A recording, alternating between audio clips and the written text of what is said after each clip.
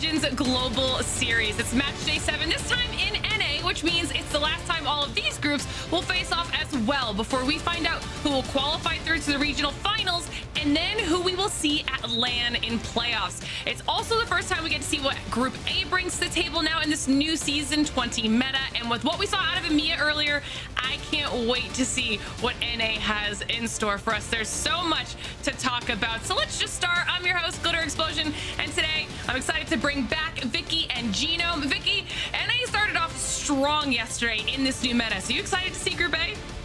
Oh yeah, and I can't wait. It's been, what, forever for what it seems like to me since the last time I've been able to cover NA, and I'm so happy to be back alongside you and Genome, who we haven't seen on a broadcast yet covering NA, so that's going to be super exciting. What new changes that this new season has brought for us, and what else is NA going to do to stay on top? That's the question here, Litter. I mean, they've got a lot of pressure on their shoulders, but like Vicky said, for the first time in NA as well, we get the legend Genome joining us. I wish I could have heard you during that moist DZ fight that we saw yesterday in NA. Look, I popped off just watching it on Twitter. You know, it was a fantastic time. And yeah, look, the Apex South takeover continues. We're doing it on the leaderboard, and now I'm here to do it in the casting booth as well. It's going to be a really exciting day, and we saw just how impactful this match day specifically can be for some of our teams when it came to EMEA, and now our NA squads have that same pressure on their shoulders as well to have a good performance and set themselves up as well as possible to qualify through to the next stage of the competition. So we'll take a look at our overall standings so far, start to set the stage here for where our teams are. Genome, talk to me about this first page. Yeah, well, just looking up the top there, anyone notice anything in particular? Just scanning. Number 1, number 2. They're Apex South teams. That's crazy. There's so many Australians on this leaderboard. I don't know how that happened. I guess we're just really good. Going down there, we do see some actual North American teams. LG been doing pretty well. TSM, never see them out of the conversation, but Elevate are probably the one that have impressed me most in their glow up this season. All right, and then we'll move on to the second page as well here. Vicky, talk to me about some of the names that jump out to you. Disguise being on the cusp. This is always a team that likes to play with my heartstrings, and I don't know the comps that they were running yesterday. I don't know if we're gonna see that stick, the Wraith, the Fuse. I know there's a lot of change up here, but I want to see more change up from this squad. Even looking at teams like OpTic, Gaming, Xset, they're going way back in time. I'm looking at comps from 2022 now being played with a double big boy into the Valkyrie meta. It's gonna be interesting to see how so many of these other teams try to stay on top. Even Sentinels, I want to call it Sentinels because they had some signs of life yesterday. That's the one I want to see from a team that has the capability to stay on top. They finished in 4th, I believe, yesterday alone, and they had some pretty good games on World's Edge, and they even won one really big one to end the day. Yeah, and that's a good shout out to Vicky because NA has 11 spots available, making their way through to playoffs. So DSG being on that cusp is something we'll be keeping our eyes on. But we take a look at the third page here. These teams are in even more danger. Obviously, top 20 making their way through to regional finals, so they at least want to be there. Looking at Meat Lovers right in that 21st spot, but then also looking at relegation or bottom 8 squads. Okay, so anyone that's in this bubble right now wants to at least push out of that to keep their spot in Pro League and continue on in the competition. Otherwise, they'll be facing that PLQ competition later on in the year. So lots of stories that we have to kind of keep our eyes on when it comes to some of these teams, but we'll take a look at what we're calling the state of play, and we talk about this a lot. It's about those magical numbers, those thresholds for how our teams can qualify through to the next stages of competition. Genome, quite a few are already pretty set for playoffs. They are, and I guess the other thing we should note here is that there's more slots in NA, right? You got 12 slots, 12 teams that are going to land, so the numbers will be a little bit lower, a little bit more forgiving than the ones we saw over in EMEA. So it was 90 for EMEA. It'll probably be a little bit lower, maybe sort of, you know, maybe 80, mid 80s, something like that for North America. And Vicky, of course, we have the middle of the pack looking even closer here in NA since we don't have as big of a spread when it comes to those teams at the top. So it's very close and kind of jumbled together here who could potentially even just make it through to regional finals. Yeah, it's crazy to see how close it is in general, and with some of these teams, I mean, all of them, they all have two basically match days left to put points on the board. With the top 11 teams and the winner of the regional final advancing, it's starting to look grim for the teams that are on the bottom end of the overall standings. They have to literally have the pop-off games of their lives if they want to have any opportunity to compete in LAN. All right, well, now that we kind of know the lay of the land, today we have groups A and B in our competition, and there's lots of squads that we could be talking about here. Just give me a quick overview of who you might want to be kind of watching out for, keeping your eyes on here, Genome. Oh, man, so many, aren't there? I mean, SSG is certainly one that's tickled my fancy this year. They're up in 7th place at the moment. You know, Phony's style as an IGL has always been quite interesting, and he's had to change it around with Zainu being that new addition to the team, who has certainly been buoying them to new heights. Some really solid choices there, Vicky. Give me your thoughts as well. OpTic, I want to see the green wall come up. We know that they have the potential to do it, but they just have been falling short. Usually around their rotates, they just have been very unlucky. But I also feel like last season's comps were not working at their strength. Now with perks being added into Apex, Season 20 bringing a whole new slate of different legends being played, I think this is the opportunity. I mean, better late than never here for the green wall to come up. All right, well, lots of squads for us to talk about, but every time, you know, we want to narrow it down just a little bit into 3 specific teams that we want to be keeping our eyes on here today. It's time for us to talk about our ones to watch. We've got some great choices on the board here. We've got GKS, DZ, of course, and Eternal EC. Vicky, I want to start with your pick in GKS. Tell me about him. All right, so we talked about how the top 11 teams and the winner of the regional final make it to Split 1 playoffs for LAN. Well, GKS currently is sitting in number 9th in the overall standings. And after they were able to tear through the preseason qualifiers, they've been slowly ramping up each and every single Pro League day with their play. So they got 5th, I believe, last time, and they played in this lobby where they got 2nd behind Moist. When they were able to play in that exact lobby with groups A and C, that's when they found the most success. Both times, they were fragging out on World's Edge. Now with the Season 20 changes, I am expecting this team comp to change up a lot. We haven't been seeing a lot of the conduit. Cat hasn't really been utilized too much unless you're playing for End Circle, and that wall really comes in clutch. So I'm expecting a big change from this squad overall going into the next 2 days. Yeah, GKS is definitely a really good shout. And we actually got a chance to speak with Naughty a little bit earlier on, hear his thoughts on the team and their performance in the season so far. What's up, everyone? I'm Naughty. My teammates are Saucer and Chaotic, and coach is Colgan, and I'm a part of Team GKS, hoping to get signed here in the next coming weeks. Yeah, so, you know, we didn't start off so hot. I wasn't able to play the first match day of ALGS, but I played the last 3. And we've been taking off, you know, progressing every week. Our storm point is not up to par with our World's Edge. I believe our World's Edge is top 3 in Pro League right now, which is pretty crazy. Our storm point isn't close to that yet, but we're making some adjustments to that to hopefully qualify for LAN here this year. Yeah, so GKS is actually playing Caustic now, which is a big change for us, and I'm going to be the Caustic player. I think my playstyle adapts really well to Caustic and for the team as well. We're playing some Valkyrie as well with the buff that she got with her perks, and we're looking forward to hopefully get our storm point better, like I was talking about earlier with Valk, and hopefully qualify for LAN this year, and especially getting a new coach as well should be a new card on the table that should play to our benefit. I'd love to be able to hear those stats about their World Edge performances so far, Vicky. That's impressive. Yeah, and what's even more interesting too, Glitter, is the fact that we are starting on World's Edge this time around, so that will benefit into their gameplay if they find that strength once again. All right, well, definitely a solid pick. Genome, it's time for me to ask you, you know, it's like, would it be DZ or would it be Eternal Esports Club? No, it's definitely DZ. Tell me why you want to talk about him. Because they're the best, Glitter. That's why I want to talk about them. You know, obviously. I mean, you can look at any leaderboard, any stat line you want. They're on top of it. I mean, Zero and Jen Burton, the dynamic duo, have been together for such a long time now. Top 2 in kills, top 2 in damage.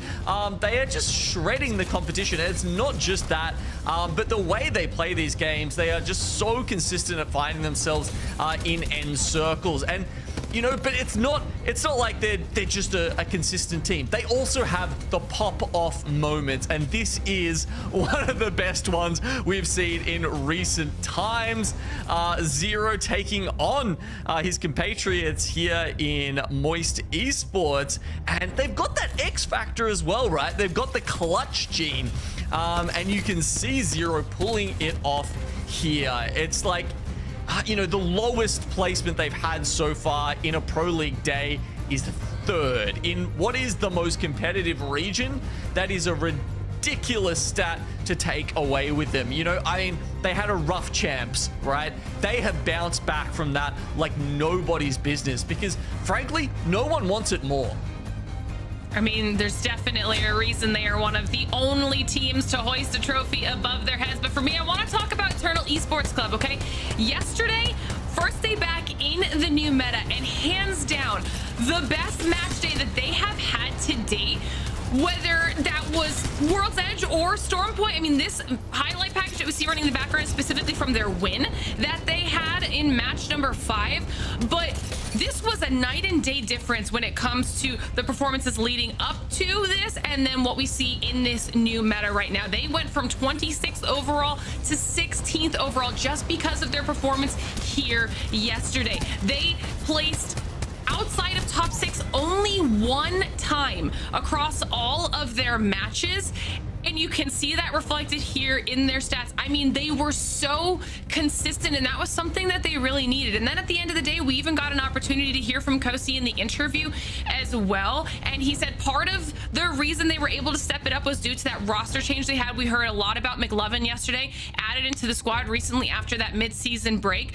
but they also just they looked mechanically better. Kosi even said that they were winning uneven fights where they were able to overcome these armor discrepancies just because they were team fighting so much better as a squad. And if they can repeat the type of performance that we saw out of them yesterday, then they're going to continue shooting up the leaderboards. So we'll have to see if they're able to then make it into that top 11. I mean, a 10 place rank jump in one day. It's pretty impressive if I say so myself, but we won't keep you guys waiting any longer. Match number 1 is about ready to go, which means Vicky and Genome, it's time to dive into NA. Glitter, thank you so much. Always love talking to Glitter out here. Genome! This is Genome's 6th set of games for another region, guys. You have no idea how awesome it is to sit here alongside Genome, who literally eats, breathes Apex, doesn't sleep in between there, because the game must go on. Literally embodiment of Apex Legends right here. Kind of looking like how I feel after a set of ranked games just playing. But you know what? We strive and we keep going, and so do these pro players. I mentioned it earlier on Genome, but we are starting off the day on World's Edge for our first 3 games before we transition onto Storm Point for our final 3 games. But Season 20 has brought in a lot of the change itself for a lot of our legends, introducing 100 new perks and the different ways that a lot of these teams could take advantage of that, as we saw yesterday. Man, who's got time for sleep? As you said, Season 20's come out. We need to be in there grinding, you know, trying to understand these perks ourselves, get our hands on them and work out, you know, how they play, what's good, what's not. And yeah, that's what I've been doing. And, you know, now I'm here blasting it out on cast 24 hours a day, apparently. I can't have it any other way, Genome. This is what we need you here for as we take a look at the different drops for where these teams are going to be going into their POIs. Of course, we got 2 50-50s going on, but DarkZero does split that loot over by Skyhook into trials there too, which plays one fantastically, depending on the comps that we're going to see. If they're going to still stick to what they had yesterday, I couldn't imagine otherwise after the success that they had, even looking all the way down to Tempr and EEC over at Countdown. Yeah, exactly. So I think we will see that. I'd be surprised to see like DarkZero and Cream run into each other that much, to be honest. I mean, obviously, if you're playing Skyhook West and Trials, you know, you see Zero drop in, do the Trials, boost his armor up that way. But the other two probably aren't going to run into Cream that much, I would say. But we will keep our eyes peeled for that countdown contest. Yeah, it's also about the evil harvesters that spawn, I believe, 40 seconds after the first circle is revealed. So that's something to note with some of the rotations and the pathing that some of these teams will be taking into wherever the circle will be pulling. But when you split some of that loot, looking specifically at DarkZero, having Trials loot, whether it be like a gold knockdown or anything out of Trials, or even having the survey beacon, because sometimes 2 survey beacons are put into Skyhook West and Skyhook East. It comes out really nice because if you know that Cream has already rotated quickly, or they want nothing to do with DarkZero. This is sometimes a team that likes to play for final circle positioning. That's if you get that second scan, because obviously you can't scan the same survey beacon twice, or even a ring console, for example, you know, if you could just wait there by the ring console, that's extra points aside from an Evo Harvester that you could be farming for a higher level Evo Shield. Yeah, exactly. And, you know, maybe just something to quickly point out is that this week you can double scan the ring console at the start of the game as well. So that is still in here. Might be gone by next week. We'll see. But for the moment, if you drop early, you can get 400 Evo points just from scanning that ring console twice just to start with. Just a nice little note. Through Flyby, through World's Edge. Loving the transition that we have from one map to the other halfway through Pro League, so that way some of these teams can make that quick adjustment that we could see as taking a look at the different legend compositions that we've been exposed to too. From yesterday into today, a lot more Valkyrie. The Caustic is going to be a mainstay as we've seen across multiple different regions. But I like to note the Mirage, the Gibby. It's been interesting. Not as much Lifeline here as we saw back in EMEA, but it's something to keep your eye on. Yeah. We still got some Horizons there. Eternal EEC.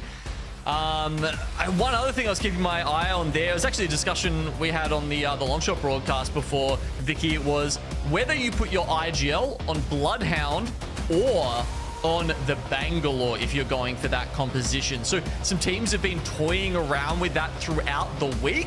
And it is interesting to see that DarkZero, for instance, we saw Zero going back onto the Bangalore, which I would say he is one of, if not the best Bangalores in the world, and Jen Burton back onto the Bloodhound. Again, a comfort pick for him, something he's played for, you know, almost since the game came out. Something really cool to note there, especially since I feel like when you're on the Bloodhound, talking about legend comps and who should be the entry fragger, IGL when it comes to information, is all within this player strength, the individual player strength, and the way that they also use those comms. And it looks like already off the rip, we are getting that 50-50 here at Countdown between Tempr versus Eternal. Now, let's not forget that LG is on the outskirts by Lava Fisher. We see the scan already, and this is why it's also so strong to have the Bloodhound early on with the scan. Even if you don't have the blue Evo shield here, it's a scan for scan on each side, but it's about having that information. 100%. That will help Tempr plan their attack here against EEC. Both running the same composition. That's Bangalore, Bloodhound, and Horizon. You know, not that the height's going to help them here particularly. Okay. Hold on. Shimmy-shading our way right over the nades. No pressure here from Tempr. I like the approach. Trying to wrap around. You see one of the thirds from Tempr trying to actually take a different off angle. They're holding the corner. They hear him. Takes the wall hop, but misses the first PK shot. This is the entry frag that they need. Oh, he gets beamed for it. He still gets a knock. A nice little trade. I love the communication coming in from Tempr. Just with the Mozambique in hand, and no knockdown shield could save you now. They get the res and they get the reset, but look who's right around the corner, Genome. Not gonna let them get away with that one. DropInGaming. Well, they might be dropping by. I don't think they want them to drop in here. I mean, even running the Catalyst, trying to take advantage of the third party. Crook trying to get away. Wait a minute. He tries to go for an Evo Shield swap. but I think it was already swapped already at his feet when they were able to get the res. He pops his shield back instead, but it's the fact that Dropped In already has the blue Evo shields. Well, another factor to talk about here is, Vicky, is that it looks like it's going to be a countdown ring. So, I mean, yeah, sure, you can try and take these early fights, but all of a sudden there's like 5-6 teams around you. And it's extra tough because, of course, these teams haven't looted properly. They've been spending all their time fighting. So as soon as these other teams pull up on them, they're going to be... it's going to be a really tough ask for them to really make anything of this game when they're going to be in absolute shambles as far as loot goes. Yeah, it's not like we got a Loba to work with, too. And it's like what Gino was saying here, the circle pulling towards Countdown. Look at how many teams have made their way to Countdown. And in a circle like this, you could definitely expect a lot more teams to be alive around the second to last circle, because there's a lot of real estate that these teams could play off of, whether it be the high ground, the low ground, or even sharing the same building. So expect there to be a high count of teams that will be playing out in that final circle. Now we get to see teams like skrt making their way over. Shout out to Hambino and Alberlele. Obviously wanting to take a little step back from comp, but while they do land, they want to go out with a bang if they can here, especially with the way that they've been able to try to work and iron out any sort of issues that they have as a team. But Scurry is going to be able to find this spot, put down the bubble. And this is the thing, though, Gino, that when you play for Final Circle positioning like this with just a blue Evo shield, yes, it's a lot of damage to try to get to purple, but that's what the Evo Harvesters are for. So they're denying themselves the opportunity to get that second perk for the late game. Yeah, it's very true. And, you know, even in that interview we had at the end of the EMEA series with Matafe, like he said it best, right? You really cannot rely on damage to upgrade from blue to purple. You have to be thinking about those resources around the map that are going to help you get up. Alright, starting up, the Beast of the Hunt happening. Faker to try to take a different off angle, but Shubi has the high ground. Not the health advantage, though, while FaZe is coming up and creeping up right behind them. This is 3 teams in the area alone. Elevate need to try to keep onto this high ground if they can. They have this already with the caustic traps covering one side of the platform. Zap does have 2 more barrels if he needs to send one out on the other side, but this is just about negating the damage that could come in from a potential third party while FaZe is in the works. See a couple of teams getting into it over here in Lava Fissure as well. TSM, LG, and Ape Gang. Mozambique, unironically, coming in to try and save the day yet again.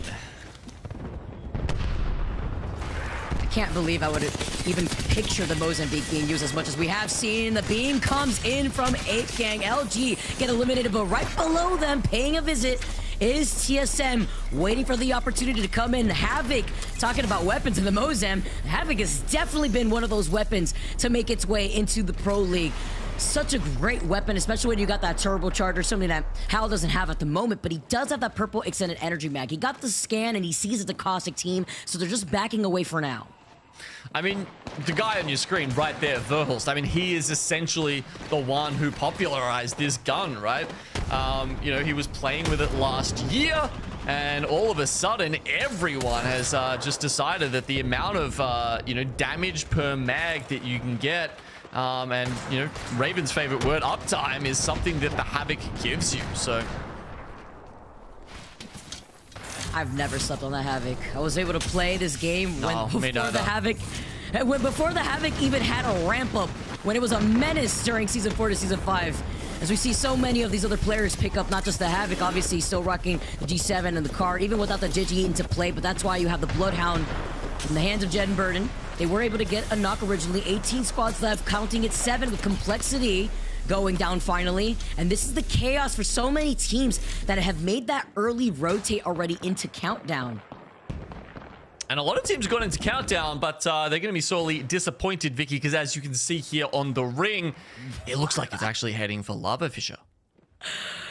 Oh man, this is going to be crazy with the next ring pulling south. All these teams to the north side. I mean, it's going to be interesting to see how DarkZero takes this rotate with TSM calling this out great, because if they hold that building that we currently saw Burleson earlier, that northern building that then leads you into Countdown, that could allow your team to have a 50-50 rotation, whether you want to fully commit to Countdown, or if the circle benefits you and you don't have that circle ring information, you just stay in Lava Fisher, and that's what TSM's doing. They're sitting pretty and they're not going to have to move anywhere to overextend, and DarkZero is feeling the pressure of this rotate. Yeah, because who's got this information? OpTic are going to get it. They're actually going through staging right now. ALGS, who just went through Landslide, may have that circle information. But yeah, the other teams up towards Countdown, like DarkZero that we were looking at there, they're not going to. So GKS, TSM, they're posted up right now in Lava Fisher, and we'll be very happy about this. But in a circle or two, we're going to get a big shift as these teams check their inventories, and they're like, please, do I have an evac tower in the survival slot? Especially with the teams now landing with the Valkyrie ults too. So much Valkyrie in this lobby compared to what we had last seen in EMEA. It's kind of like they've flipped between the Lifeline and the Valkyrie instead. Seeing more teams make their way into Lava Fisher. GKS, the team that I had on my radar, now holding that southern building. It's a good spot to hold if you want to also circle keep more of the other teams that take their time to rotate and mostly play by the edge. Thinking about teams like OpTic, like you had mentioned, that we know lands over by stacks. Ape Gang on the high ground here, just looking at the chaos. But with more Caustic being played, definitely expect these teams to bunker down. Yeah, it's pretty much the name of the game. With one of our thick boys there. Love to get that set up. And just so impactful in the late game as well, when space is restricted, and the new larger area ultimate, if you do end up going for that perk, can be extremely impressive. This covers so much vision too. Even if you don't go for the perk, that does cover the vision in general. Between the Bangalore smokes, the Nox gas, if you don't have a Digi, you're at risk, and that's why we're seeing much more of these pros take advantage of pistols or even the Mozam, the shotguns in general, but the Mozam, the RE, saw that in OpTic's hands. While they are holding on to the high ground, you can see Noct with that red Evo, and that's all thanks to that rotate here too. Let's jump into a listen with OpTic to see what their next plan is. So we're just playing into that spot where we just were. Yeah. But we Someone just flies into it, we need to blow the fuck out of them. Oh yeah.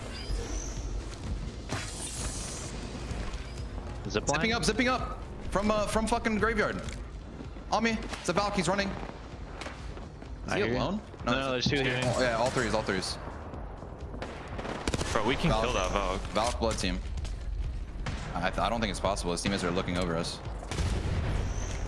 They have perps. Batting. I think we might be able to just go to that spot now. I think we need to wait for that team. They might just take the height as soon as we leave. Yeah, I know. I'm just wondering if it's like good cover there, you know? If they Valkyrie, we zip for it, yeah? I'm fine with that. I just don't want them to take it before us, you know? I like the comms coming in from OpTic. They're trying to plan ahead to see what their rotates are with the squad playing right below them here, but we saw in the middle of that comms where the circle is shifting. Think it go to Lava Fisher? Well, not wrong. It's going to be going over to that southern building over at Countdown. It's a big shift back, isn't it, Vicky? I mean, oof. I guess the silver lining for some of these teams is because no one had really scanned this in advance, you know, we're not seeing teams rotate one way and then have to pull back. They're probably seeing that, because obviously they can't see the next circle that we can. And they're, look, they're starting to rotate now. You're seeing teams like DarkZero. They just took an evac around the side as we see Tempr fighting for this very important spot. They take it off skirt. Little do they know. Now they are mere meters away for where that fifth circle will be. And that's why it's so important, so that way you could start fights like that with an Evil Shield advantage, even around the building like that. They come out on top, they get that extra loot, and we see more of these teams rotate in, whether it be from an evac or a Valkyrie ult here. DNO Duke, no stranger to the Valk meta himself now, gonna be able to cross in this distance with the Gibby. This is the double big boy comp too. We talked about it from OpTic. We see it from DNO this time around instead, and they look fantastic when it comes to loot. Look at this, the gold extended energy mag on the Havoc, the turbocharger. Crust is looking like he is here feasting, putting down the Moby so that way they can also have some extra makeshift covers. A nice little creative way to not burn your bubble early. Yeah, I mean, you are at risk in this location, right? Unless you got a Watson, in which case you can actually fence pretty effectively in these little corridors. But yeah, it's kind of hard to cover both sides at once effectively. So I do like the use of this double Moby because as we know, when we do get one of these circles, Vicky, it tends to pull around that corner where DNO is playing. So that bubble for them is about to pay off in spades. Oblivion get eliminated in your feed. Native cleaning up shop here. Still playing off that slight low ground. Gonna be able to get the loot they need right before these teams here in landside start engaging on this rotate. This is sometimes a little bit of a risky rotate, even if the circle is pulling more towards that countdown spot, but you're still out in the open for teams from Lava Fisher building, or even by that choke that we saw Oxygen waiting at, that could just take free pickings at the teams that are rotating out of landslide. Definitely some options down there. You know, Oxygen, one of those teams looking to hold out Gaming Gladiators.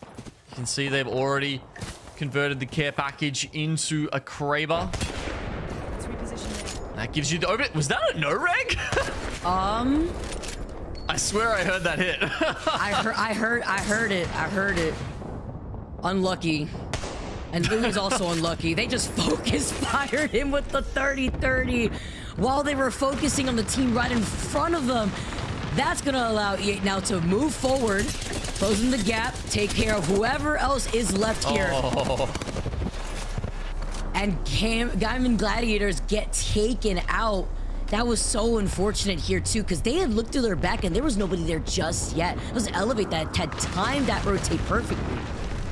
Okay, Oxygen playing the cut here. So they are the team looking out towards SSG, OpTic, Elevate, GKS as they all try and walk in here through essentially open ground, but they're going to have to pick their way through a bevy of Bangalore missiles as rolling thunder just sweeps across the plains. Not what I was expecting on the menu here, at least when it comes to the Bangalore smokes. It's slowed down just slightly as the circle closes in. Skittles takes the other route around the mountains and tries to get the beam with the RE. Elevate get taken out in the middle of this rotate. OpTic are going to beat them right back in the lobby. 10 squads left. As look at their health. They're literally one shot each and every one of them, but they get the shield core swap and they stay alive for now. Oxygen do the job. I liked how proactive they were about that, going out to make sure the damage was done, and any team rotating in, you know, didn't even really have time to sit there and pop meds. They just had to run at them. Especially with a circle like that. Say goodbye to your health in an instant. 8 gang have been in this building since they rotated over here to Lava Fisher. Taking this fight to DarkZero, believe that they're playing right below them. TSM have not engaged fully because they still have a little sliver of the circle that could allow them to rotate to countdown. But is it worth it with there being 3 to 4 different teams waiting for them on the countdown side of where the circle is pulling towards? Yeah, I mean, they're in a position right now. They need to decide which way is their best option into the next circle. I think it's probably through countdown side. You know, there was even an interesting clip that came out last week, Vicky, where we had Verhulst and Hal discussing what the best way to get into that next circle was. And, you know, they didn't make the right choice there. Hopefully they VOD reviewed that and learned from it. Oh, no. Jen gets knocked. The circle is just doing too much damage. They're all dead. Yeah, there was no way they could rotate through this. That was unfortunate here. And coming in from the skies, this is the Verhulst Valkyrie. We've seen this before, but the moment they land, Reps gets taken out. This is the risk when you go for these later rotates. Unfortunately, they had no other choice. They get the banner, but they can get the shield swap while they're at it. Unfortunately, it's only up to Verhulst, and TSM die on their rotate. It is Tempr that were waiting for them to land on top of them here. And here's the fight that's happening right in front of that Southern Countdown building. APAN GKS so close to going down as Oxygen Esports overlook the fight, get involved in the third party without turning their backs to DNO that are watching the fight. I mean, smoke everywhere. The team's essentially just spraying through it. The Bloodhound in ult, probably the only one who has any idea what's actually going on in this fight. And there we go. The knockdown shields can't last forever, and Oxygen do completely clear out their southern side. They put themselves in a fantastic position now. DNOGaming eventually take that spot away from DNO. You can see their boxes just there. And this is a great spot for them to be in. DropInGaming can open the door and come out behind them, though. When you need a quick patch up. Don't worry for that. It's native restabilize. Space Station somehow still alive, I believe, as a solo. But in the line of sight of Oxygen, as they haven't fully realized it just yet. You see how they play around this next corner. 4 squads left. It's Oxygen, Space Station, DropInGaming, and DNOGaming. Honestly, hard to call. Okay, so the circle is ending just in front of this command center. So, yeah, like trying to describe it as the orientation strategy, but just to the left here of where DropInGaming is looking on the platform, facing out towards Oxygen. So, I think all teams are eventually going to get forced out of their positions. It's kind of just depends on which one is first. Obviously, that faint circle in the middle there was giving you the indication of where these teams will be heading towards. But who gets forced out first, Vicky? That's always the question. But this is the issue, though, with DropInGaming making their third-party rotate off the very, minute of the game. They've denied themselves the opportunity to get Evil Harvesters, which is why they're playing in this final circle with only blue Evo shields. They landed in Landslide, third-party Tempr, and EEC, and this is where they have not moved from the beginning of the game, minus maybe looting the death boxes that have presented themselves outside the armory doors. So this is going to be so difficult to make this approach with everybody else having purple. Yet the legends in play here are also going to make a big difference. Catalyst from the inside with her wall available, that'll be a big factor. We've also not really talked about yet that Klein is on Seer. So, you know, will he have the exhibit up? Obviously not a character that we've seen a lot so far in this Season 20 patch. Time to get an inkling of whether that's going to pay off or not. Oh, but the catwall also being waited to use at the very end. Huge as Zainu punches him into the circle. Space Station is somehow still alive, but I'm not too sure for how long. 3 squads left. SSG go out in third. Our last 2 squads between DNOGaming, DropInGaming, and Native take game number 1. Big plays from Native. I mean, we talked about how good that spot was when DNO were there. And of course, if you can beat them out for it, you are rewarded. Luxfity, of course, coming across from the Meat Riders. So that pickup is certainly looking pretty good if you are Klein and Rambo right now. And it's nice to also see the Seer being utilized when we see so much Bloodhound, and I guess it's the consideration that you could see everything through the Bangalore smokes, the caustic gas traps, even with the exhibit up, or if you manage to get that tactical out too, and you get to keep the scan on them for longer, as that is one of the perks available for Seer. You can just keep that enemy highlighted like you can for Bloodhound. But they also, I believe, had that rotate from Monument quickly over to Countdown, so they had to wrap around Countdown and still fight for their way into that final circle. Because if you were rotating from the landside side for that final circle, that was incredibly difficult, and that's why only Oxygen was able to come out from that choke. Yeah, because they were the first there, right? Like, yeah, once you were set up in that position, it was incredibly hard, as you said. I mean, we saw how many bang ults got thrown out. It didn't really matter which team you were. You know, you were like maybe 3 or 4 coming out at the same time. And at that point, you almost can't even heal through it.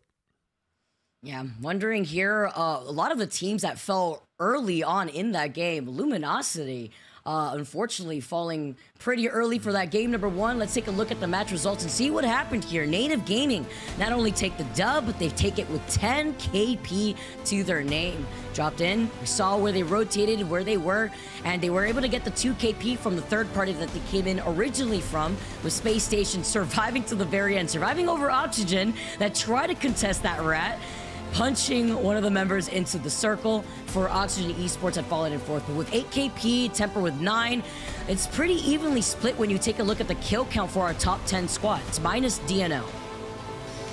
Yeah, a little bit of an outlier there. Tempr with 9 is, yeah, honestly pretty impressive by them. As we move down, we get to see Elevate Gaming, who managed to pick up a couple. Game and Gladiators, who I think maybe took out one of those teams around Landslide before falling in the great push towards Oxygen. And then below there, it's slim pickings. Yeah, that's what we're talking about. LG all the way at the bottom, 19th Eternal as well. Complexity FaZe as we take a look at DNOGaming stats for that game. Look how even this is. Even Luckford with the 2 KP, following up with the damage to help clean out, get that 4 KP.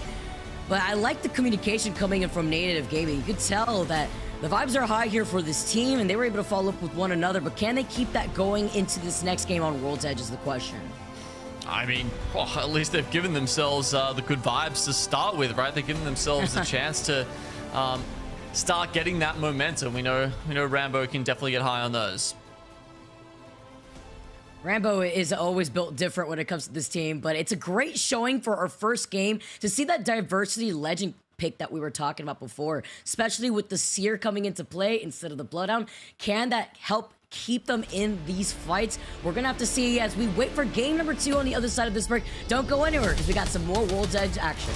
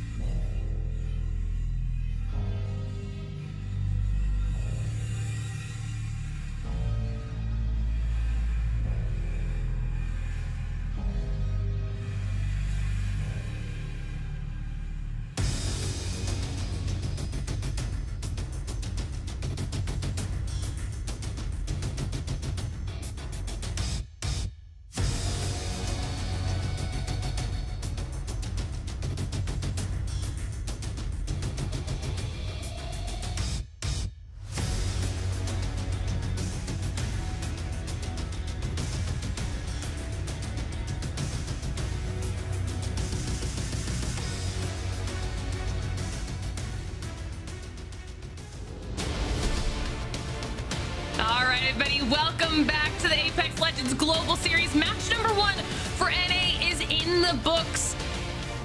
And, you know, we said during EMEA, you know, we were going to see less of the crypto-type meta, but we get a team who wins with a Seer. Were you prepared to see Seer back in the mix? No, I was not. I'm not gonna lie.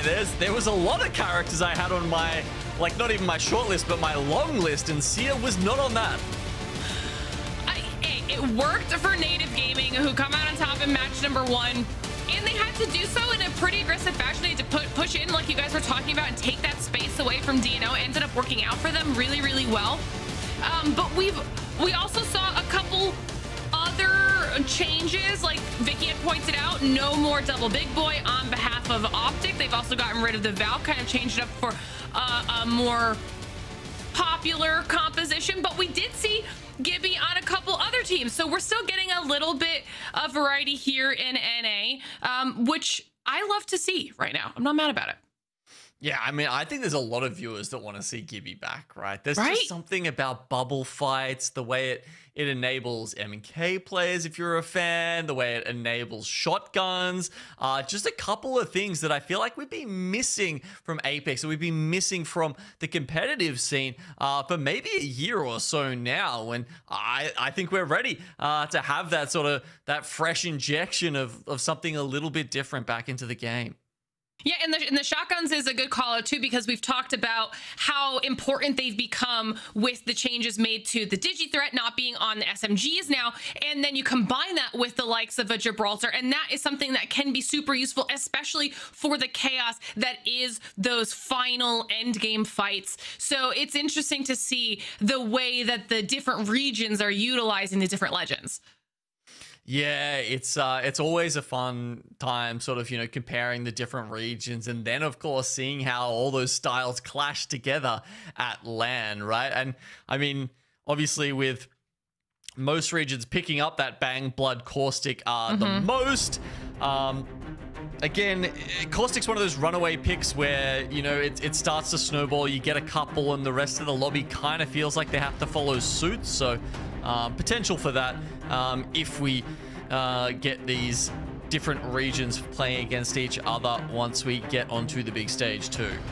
Yeah, LAN is going to be really exciting in this meta. I cannot wait to see what happens there. But of course, we're still talking about what we've got going on right now. If you're just joining us, we're in match number 2, heading into our next match on World's Edge. I want to see if we're getting another Seer native game and sticking with it after it went really well for them in match number 1.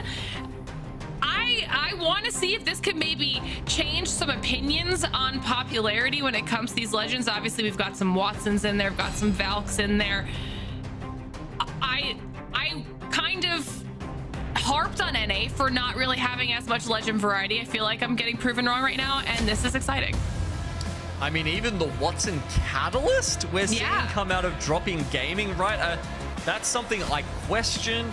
I think in terms of how it plays together, it's really good, right? If you find a spot in zone, it's incredibly powerful, but you're also sacrificing a bunch of Evo upgrade by doubling up on a class there as well. So that's definitely something that these teams have to consider. But you know, it's essentially the comp that you know, Blackhand, now Legends Gaming, popularized at Champs.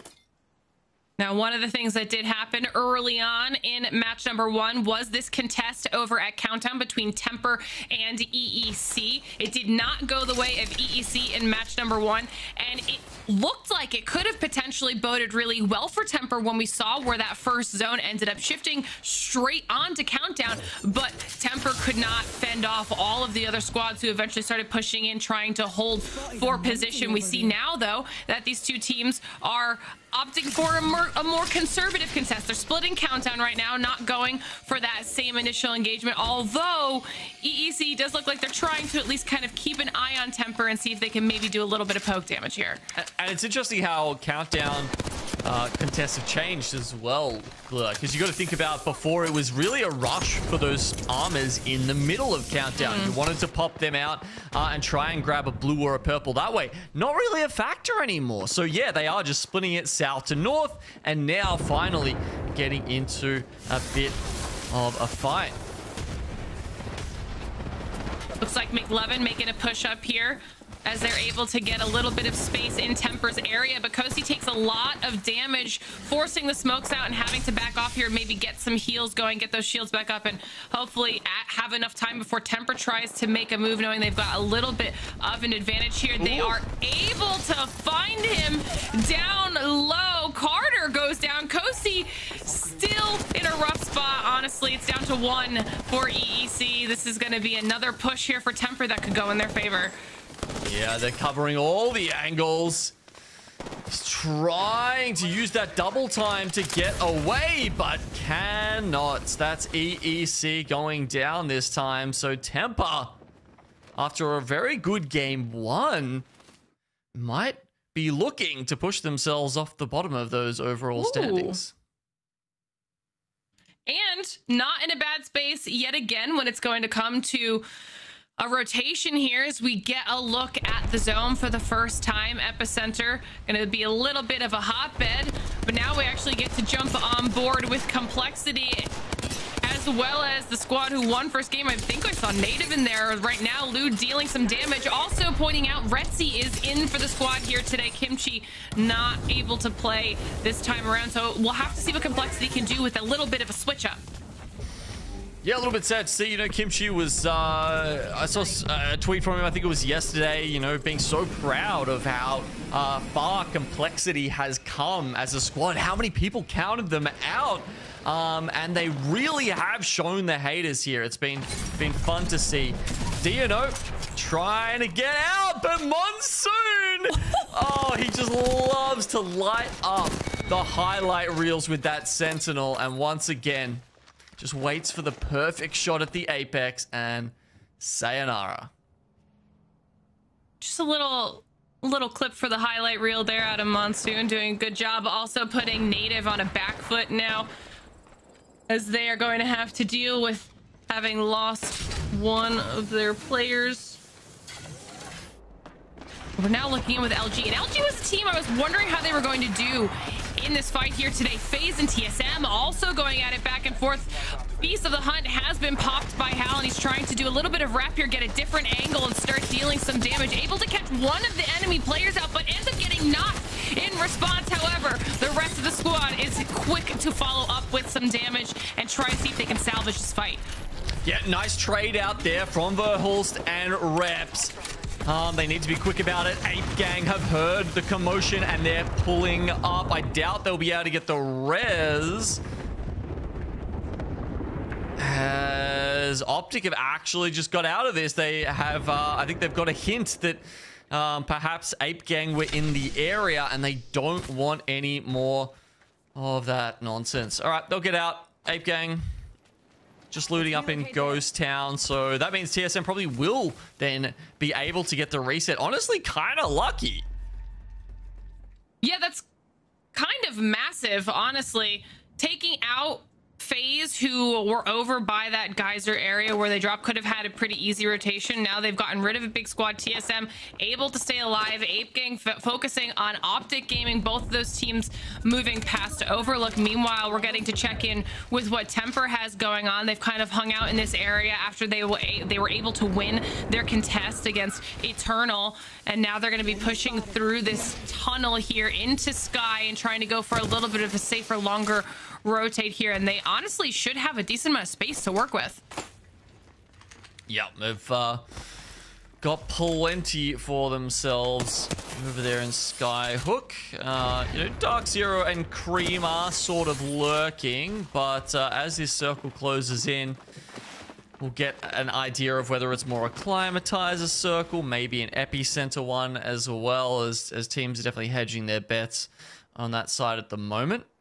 DarkZero, of course, with that Bloodhound, will be able to pull up onto this house and get the player scan.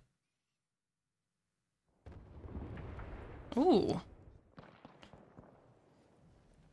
Well, that shift is definitely going to start setting up some of our teams to be pretty comfortable. You can see where a lot of these squads are trying to hold a little bit of position. LG was alone in that Climatizer area, kind of holding that down, but OpTic Gaming starting to make a move into their space, and we had mentioned Overlook as well. Ape Gang ended up sticking around, and TSM eventually had to rotate through, so now TSM finding themselves back in a fight here with Ape Gang. But I doubt anyone really wants to fight here for too long, just in case there is a team on a late rotate that could potentially third party this. Ape Gang look like they want to play it safe and decide to get out of dodge. Yeah, they're backed out there. I mean, Verhulst obviously on the Valkyrie can get up on top of the silos. It's a strong spot with less horizon than there was at the start of this split. You know, vertical supremacy there is something that counts for a bit. DarkZero don't have any of that themselves. They've got to rely on brute strength, a lot of fighting power coming out in this Bang Blood caustic comp. both, you know, obviously the smokes and the Beast of the Hunt, providing it at sort of, you know, mid to long ranges, and then the caustic up close is quite deadly. Yeah, I'm still looking at the map here with ALGS. That was actually a really strong call to back away from that fight. They were also able to hit an Evo Harvester and get their shields leveled up as they rotated away. Now they're giving themselves a little bit of time to find some position. So that was really, really strong on behalf of that squad. Meanwhile, TSM still in the area, and Complexity now making that late rotate. Something I said they could potentially have to worry about, one of those squads coming through, trying to do some poke damage in the backs of TSM, and Complexity looking quite comfortable here with those purple Evos. So while they're trying to decide whether or not they should be fighting TSM, let's jump in and listen and see what their comms are having to say. Still there. Need to come back. Oh no, there's two on me riding. Come back. I'm good. I need Right in. It's nice. I'm fully in. I'm far behind. Rexy, play with him. Help us, Messi. Come on. I'm about to bingle on the north now. I'm with you. Hold me right here. I'm swinging it. I have you. I got him. I'm fully in. I'm going up on the rock. My bingo, boys. Okay. They haven't rezzed off that. I got one. My re-knocked. Nice. Re-knocked. I'm locking up. Busting dead. Nice, baby. I'm with you. Blood's close. I don't know where. He's running. He dropped west. Careful for back now. Don't let him. Yeah. I'm getting 4 kills. Good fucking shit, Lou. We need to check our back. Oh. We do. I'm finishing here, boys. Yeah, smoke me if you can. Watch our back. I already smoked. Yeah, I'm looking back, south. Two on this rock here. It's a caustic bang bloodhound. We might have angles on them. They're not in a good spot here. I need to grab. They're getting shot. They dropped on low on the south. Okay. On the south of this fucking thing. Yeah. Like in the middle of the open. Yeah, I don't see. Do you see that guy? No, I don't see anybody. Right here, 95 on caustic. 70 on. Right there. 50 flash. I'm nading that. I'm gonna queue real quick. Good queue. I might be able to go crossover on this platform and look down them. Flash. Almost nice. Nice. Nice. Another team on the west platform. Okay. We need to collab with them. Let's collab. 60 correct. They're still on caustic one. They're dying. There's another team on the southwest and another team on our platform. One of you guys gets scanned by blood. I don't know if it's his teammates or not. I'm not sure. Yeah, just go back. Let me play this. Yeah, he's in zone right here. On inside the RV. Smoking my cross. We can just play in too. I'm gonna get this fucking full kill. Yeah, we can and win. Got it. Nice. Tunnel. He's in zone. There's a fucking hound in zone. Yeah. There's another hound over here. It's the solo hound from earlier. Yeah. I think we should probably drop and look into tunnel right now. Can somebody come with me? There's one hound in tunnel right now. Can somebody stay on top and look? Actually, I'll stay on top. We just need to play their spot. We'll kill them on zone close. Yeah. I need to look in front of us right now. They rest. Over on the left? Yeah. I don't know if we can do anything off that. We can. Oh, Complexity get the better of TSM. You can still see Hal's still alive there. Now he actually is ratting. I don't think they actually were ratting when Complexity called it before. That might have been some poor awareness, but hey, they turned it around in no time at all. That was impressive because not only were they able to really push off TSM, but then they just continued following up damage after damage, and they've successfully cleared out that whole portion of the zone. But now back on board with DNOGaming, who have gotten fully reset before after they ran into Complexity and Monsoon's Sentinel, now finding themselves back and forth here down to just Senox, who's trying to survive, able to clean up Tempr, tries to escape, but then the third party comes through. Was that Hal? Did Hal get that last kill? I don't know. I was trying to pay attention to the kill feed. That was chaos. If that was Hal, then that was insane. Was that like the best timing ever to jump in on that third party? I mean, look, if anyone could do it, it's Hal, right? That's pretty cool. He might actually run into another solo. DNOGaming is just ahead of him. If he wants another 1v1, well, here's his chance. Oh, there's a barrel in the way, though. I mean, yeah, you have to worry at this point, right? Because you're like, you're expecting a team around every corner. You're not expecting another solo. He can't. Oh, controller moment, struggles to get up over the... Oh, man. Hal is usually one of the best movement players as far as controller players go, but you can see just struggling a little bit with the lava river there. That was definitely rough, but that was impressive survival on behalf of Hal while also getting some more KP on the board. Meanwhile, Complexity, who was on an absolute slaying tear, now finding themselves stuck inside of this building down to just Monsoon, if I'm not mistaken. ALGS pushing in, trying to clear out the squad. And finding themselves in a really easy spot. Monsoon does go down, ends up being Crook who takes him out, and now ALGS find themselves owning this building in a much more comfortable position. Yeah, they're gonna have to start shifting west, though. Glitter, they'll have to go past DropInGaming. We saw them, you know, kind of being the trolls under the bridge, locking down that one that goes into Epicenter. Gaming Gladiators will go a bit more south, and then you've got the people who are actually in Epicenter. And I feel like you almost never expect the zone to end here. So the fact that DarkZero, SSG, and Elevate have even ended up in this area is either luck or some just, you know, amazing shot calling. 2000 IQ. Okay, that's what it is. Not to mention, DZ's been holding this low ground underneath SSG and just kind of cautiously coexisting for quite some time. Meanwhile, everybody that's even remotely close to the edge is about to find themselves in the middle of an engagement. Like you said, DropInGaming is doing a good job gatekeeping that eastern edge of the zone, and ALGS will have to push through that. But OXG, one of those teams that helped Complexity take out some of those teams in the middle, now finding themselves running into Gaming Gladiators, trying to do some damage and really be annoying on this rotation. And as I say that, some nice little quick cleanup there out of reeds to clear up some more space. Yeah, Oxygen Esports playing Trolls 2 the sequel, I guess, because they're on the other bridge down the bottom, and they essentially gave Gaming Gladiators that same treatment that DropInGaming are looking to do to Ape Gang right now, with maybe a little bit of help from OpTic as well, who took a rotate in via evac, I believe, to make it across the lava river. And then, yeah, we've got all our other teams, the LG duo, Elevate, DarkZero, SSG, safer on the western side of the zone that you can see there.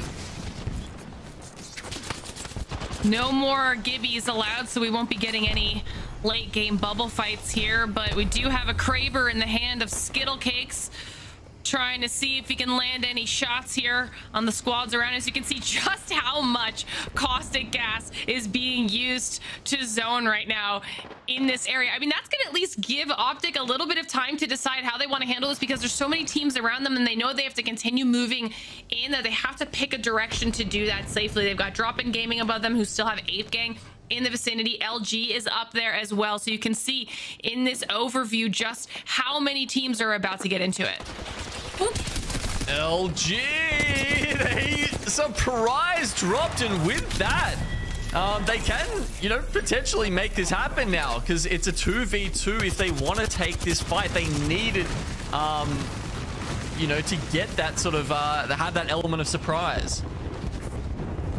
I mean, talk about maximizing your situation when you were in a 2v3. That was huge. It also opens up the door for ApeGang to take a different route in, maybe clean up some of this KP instead of having to push through DropInGaming. It's not going super well for them, but Dan is able to get a heal off here and keep himself momentarily alive.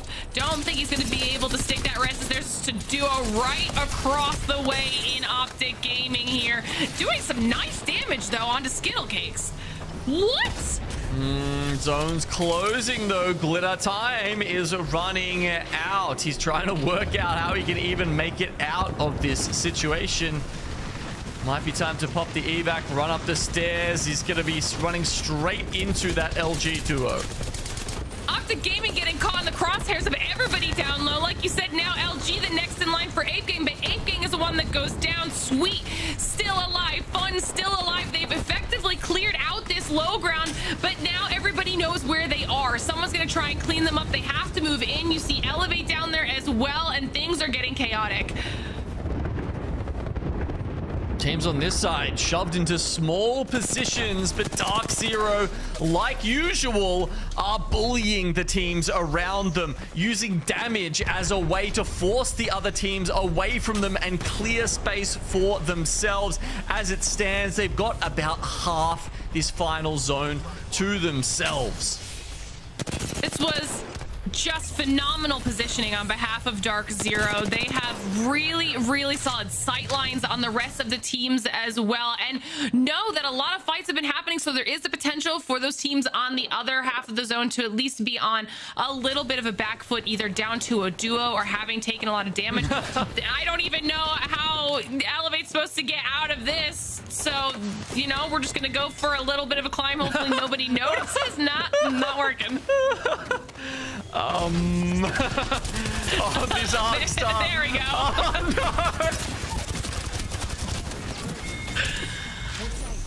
no. Oh, beautiful push out of DZ. They do lose Sykes, though, and this could be an opportunity for OXG to try to move in and clean up this match. They don't do it fast enough, so it's possible DZ will be able to reset Oxygen, playing very conservatively here, and they are able to get a reset. DZ about to go up in a 3v3 against a very healthy OXG. Sykes needing just a few more seconds to get his health back up fully, and then we can see how these two squads are going to close it out. But OXG lose Vayne. They're now down to 2. DZ trying to hold them off. The knockdown shield's coming into play. Reeves, the last hope, and DZ, don't let OXG take it. They close out match number 2. The clutch gene, there it is. Even when they were down health, I mean, yeah, as you said, Oxygen pulling into that. They've got, you know, full reds, full health, full everything. What more could you want? They even had the Caustic ultimate. Doesn't matter. Doesn't matter, Glitter. Literally 3 seconds sooner. I think if they had just pushed in a little bit quicker, if they had been ready to go a little bit sooner, that could have been a fight that went in OXG's favor, because they had 3 reds, everybody full health, their kits ready to go. I mean, I think it was just that split second of indecision that gave DZ the opportunity to get Sykes back up and fully reset. Yeah, I think Zach agrees with you. Just he had some advice for Oxygen in the lobby chat just now. He said, I think just let DZ res. Yeah, I think you might be onto something there. And it was an important fight as well. You know, not to take away from Oxygen and what they've done so far, right? Because they were sitting in #1 spot going into that final fight. So they're essentially fighting with DZ over first place in this lobby. And that fight may have meant that DarkZero leapfrogged them and start sort of taking that momentum away from them. Definitely well played on behalf of DZ. Still a strong finish for OXG. They even had the 9 kills to go with it, but the 13 KP for DZ, I mean, you've got to be happy, Genome. This is what you wanted. It is. It is. I am happy. There's a smile on my face right now. 25 points in a single game here. DarkZero putting numbers up already. A big shout out to LG here. 5 placement points and 3 kills for 8. That, considering they were a duo for most, like, you know, the last maybe 3 circles or something. Yeah. That really impressed me, the way they were able to navigate that. Especially when you think about how many Bloodhounds are in the lobby right now, how easy it is to send, identify, and then send duos. Well played. I mean, we'll take a look at the second page here, but there's lots of teams not on this first page that I feel like still had impressive performances. I'm talking about Complexity. They had 8 kills. They just went out a little bit earlier than they would have liked, but the slaying power that we saw coming out of that squad, I think even Lou had almost 2k damage to himself, the most damage in the lobby for that last match. So this is not necessarily, at least their placement's not reflective of the performance that we saw heading into that. And the Howl almost saving all of that, Genome. Yeah, cleaning up GKS. I mean, I want to talk about their comp a bit, honestly, Glitter. I mean, they're picking the Valkyrie, right? I personally do not think that's the strongest pick right now. I mean, we saw, you know, in game 1, they made the Oob play, and they went down to Tempr. Oobing is just... when you think about the last time that Valkyrie was meta, that was before they had made fundamental changes to the game where you could heal, you could take out your weapons, and oobing was a lot more effective. You had people oobing with caustic gas, right? Like throwing a caustic ultimate from the high ground and then just dropping down into it. You can't do any of that anymore. You drop down, you're essentially kind of like naked when you get there, and you have to reholster or like unholster your guns and come out of it. And that's why we saw Tempr take them out when we went over to Countdown. So I just don't know about Valkyrie. You know, you lose a lot of power within fights, and sure, TSM have got spades of that to start off with naturally with the firepower on their team, but it does feel like they need a little extra something here. Well, we'll have to see if they continue on with the comp or not, but we also need to talk about our top 2 squads because they both had impressive performances. I know people might be upset that OXG let DZ get that rest, but look at the damage coming out of OXG. Outside of that, they still had a strong game. They had over 3,500 damage for their 9 kills compared to DZ's 3k damage for 12. To be fair, DZ was more efficient, but both of these squads really, really strong. Yeah, I mean, nothing to take away from either of them really is there, but you know, it's a 6-point swing that last fight. Yeah. Right, you got to think about that. If you win it, you get all 3 kills and you get the placement points as well, and there you go. There's only 2 points between them. That's such hard maths to do. So DZ still don't catch up to them, but they're so much closer as a result of winning that last fight.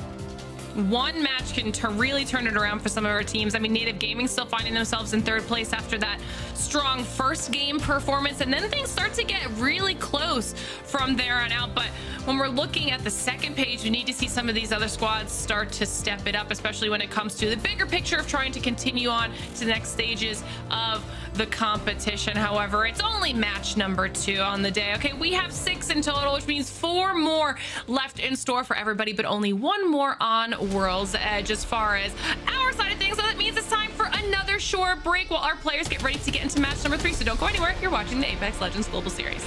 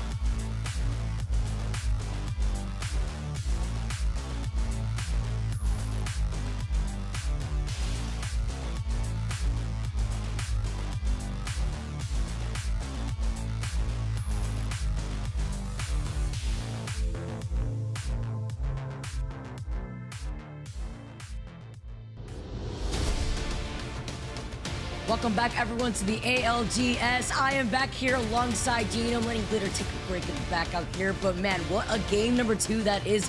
DarkZero. Gino. I know you are facey right now. I know that you've had DarkZero on your sights for so long, all for the right reasons, right? We all have, and they still stay as consistent as ever. But it looks like our pros here aren't wasting any time. Let's jump into game number 3, our final game on World's Edge.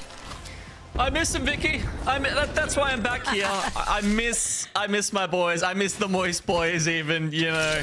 They made their way over to NA. Sometimes we get to see them at LAN. That's great. But, you know, I just wanted to check in with them midway in the split. And it turns out they're doing pretty good. Genome's a part of the OG Burger Brigade, all right? I'll never forget that, all right?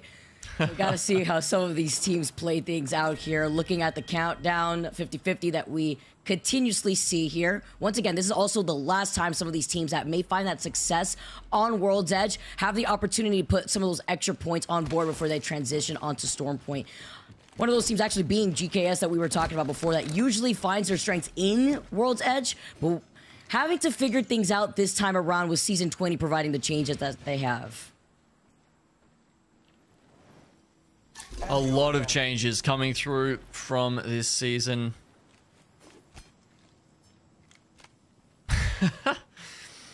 Including all of your contests will essentially happen on white armors now. So as you can see, across the board, Evo Harvesters coming online.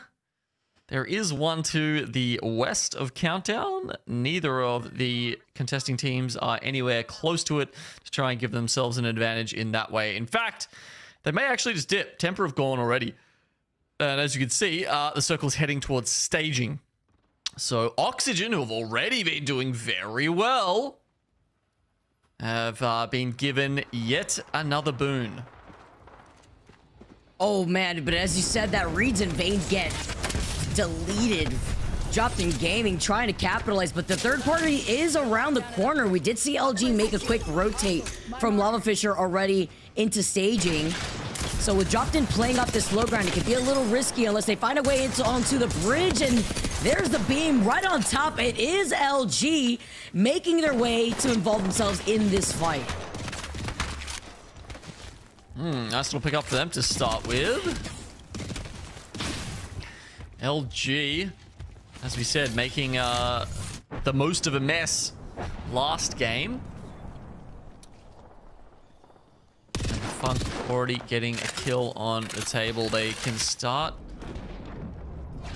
trying to make their way a little further up the leaderboard now.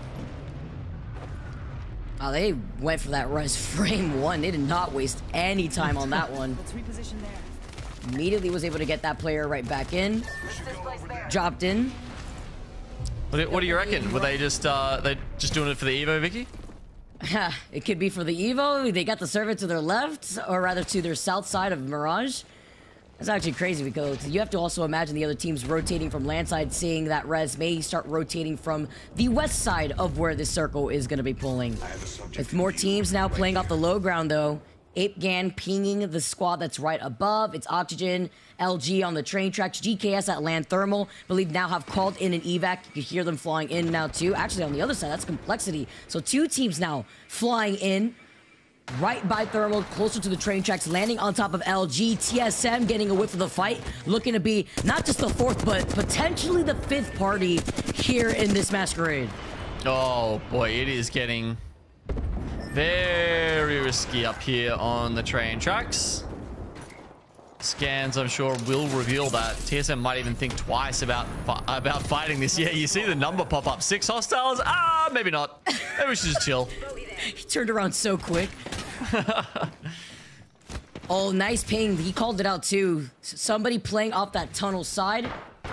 That could be GKS, who have actually rotated away from that choke, leaving Thermal around the corner, or Oblivion, who've rotated away from Harvester. It does look like it's Oblivion looking at the players inside. Yes, Splinter is going to be able to pop that shield cell.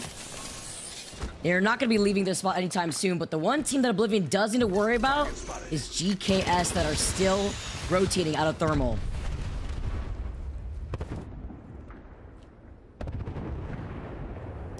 Yeah, bottom and top of the tracks though, I think, so they might be okay for the moment. I like LG playing in Dorito here. That's a solid option when you get one of these circles, and you know it's probably going to be staging, but it can pull a bit towards Thermal. Just gives you options, especially when they've got evacs in hand, as you can see, at least one on Funk there. Funk's got great attachments on this 30-30. All purple, a skull piercer ready to go.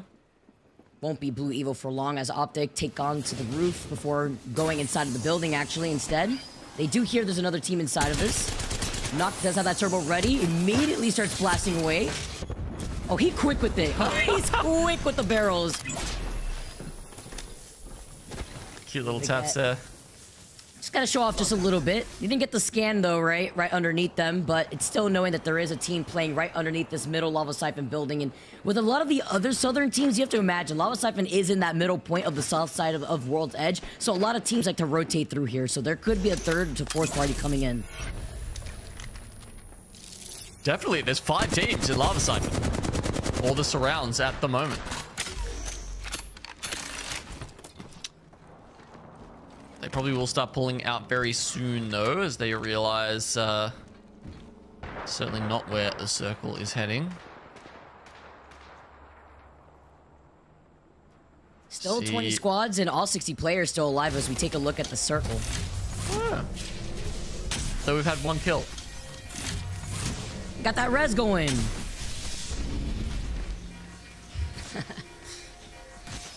That's where the Mirage Rotoir really does come into play when it has that Moby, or rather that respawn beacon.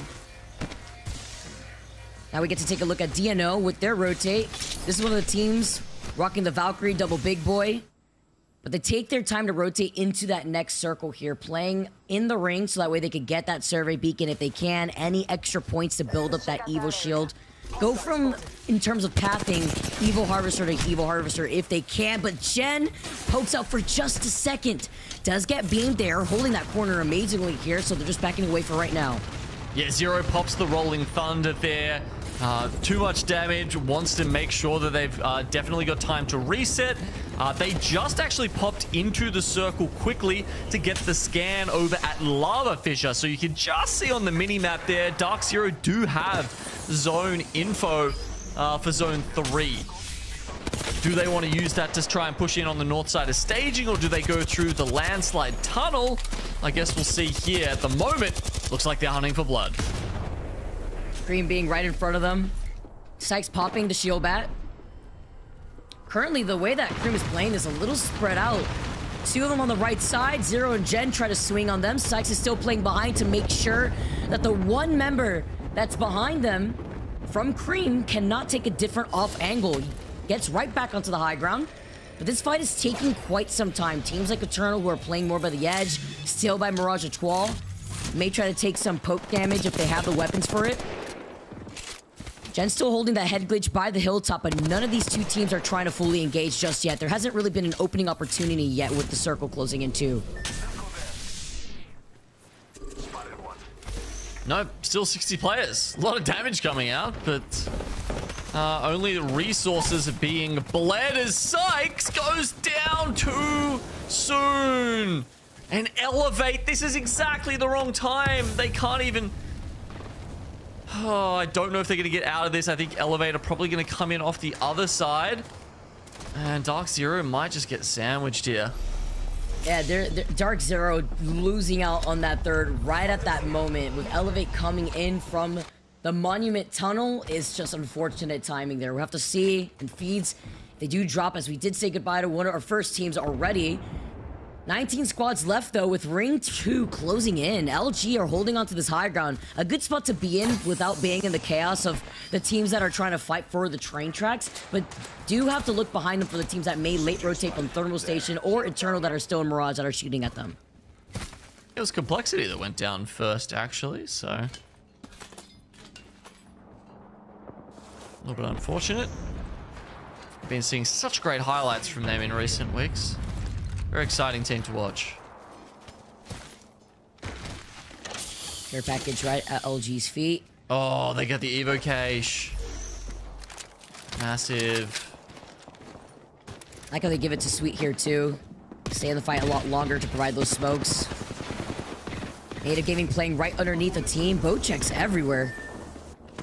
Oh, Lux 40 gets deleted though. The follow-up after the initial Nemesis hit into the Hemlock from Zainu. Seeing your feeds, DarkZero, the second team to get eliminated after their win in that last game. Now going out second to last. Rambo's trying to fight for his life here too, trying to restabilize. Klein is at least inside the circle, but with that team above them, there's no way where they could find their way right back to Klein.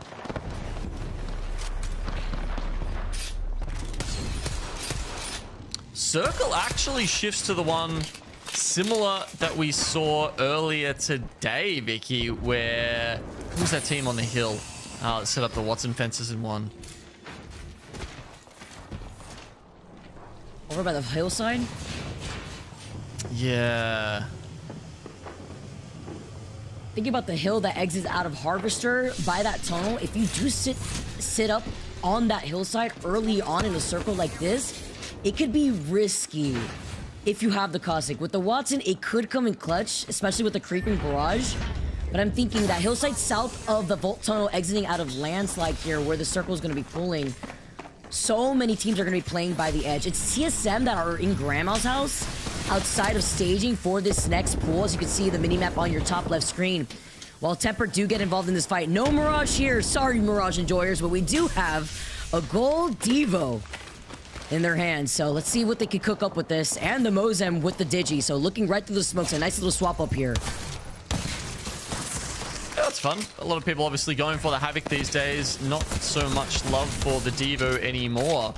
It used to be, yeah, if you, you know, picked up the turbocharger, you were generally looking for a Devo in years past, but it's certainly changed around now with the Nemesis coming through and the Vault, and you know, these days you'd have to say the Devo is probably the least used energy weapon.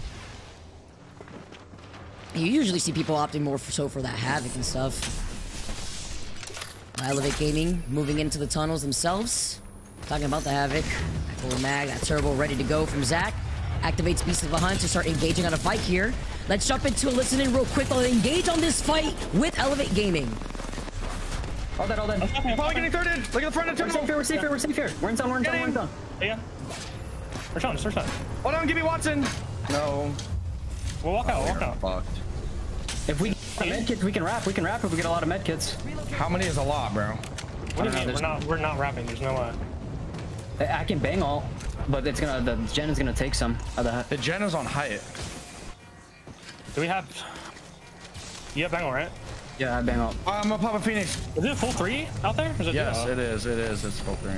I only have 1 medkit as all my white meds too. I have 2 medkits. All right, we need to figure out. We need to identify their comp. I'm pretty sure they're Watson, not Caustic. Yeah, it's Watson. It's only 2, bro. It's only 2. We should go wide left. Love the comms calling out how many mechas they have. They're gonna already start rotating right now. ALGS, they got the scan originally. They know exactly where they are on the high ground here. On that little slight lip of the hill. Zach, though, gets beamed by the Havoc. Has to avoid the Rolling Thunder by an inch. Is able to pop this shield bat. Trying to play off the bins. So many nades that they've had to cha-cha slide around.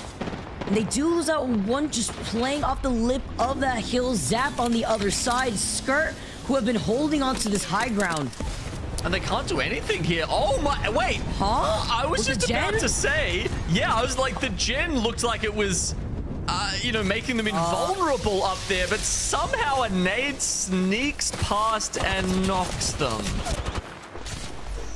That, I've never seen that before. Scurry gets deleted right afterwards, and as they lose the fight because of it. No way! After they had the advantage originally, too! Wow. That's definitely something they're gonna be looking at again. GKS moving on, rotating from thermal, fighting OpTic right in front of them. Sends out the Caustic Barrel, eating it as far as he can. One of the perks that Caustic comes into play here in Season 20. Chaotic, though, gets beamed by the team, shooting from Harvester. Saucer is gonna go down next. Stay naughty with not enough health. FaZe looking on. This is the issue, fighting uphill in a position like this. Your backs were all out in the open. No smoke could help you here. As FaZe were able to take the shots that they need, and OpTic come out on top, now trying to rotate. So many different bullets flying through the air in every different direction towards OpTic as they get to cover. FaZe will be inside the building in Harvester, though.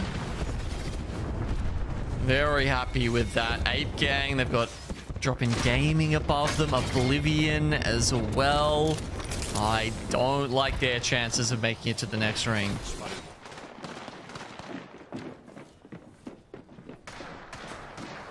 many teams here still playing off that low ground while DropInGaming as a solo, playing for their life. Hearing the caustic barrels getting set up right above their head. It's Oblivion on this high ground here. They're the only team on this train tracks. Underneath them, there's no other team that would be out in the open in front of TSM. They do clean up that one last straggler. With the Kraber in hand, can Blinker do it? He's just standing still, free with the 140 here. Can he get the follow-up? No, he can't. He's getting shot at from up front.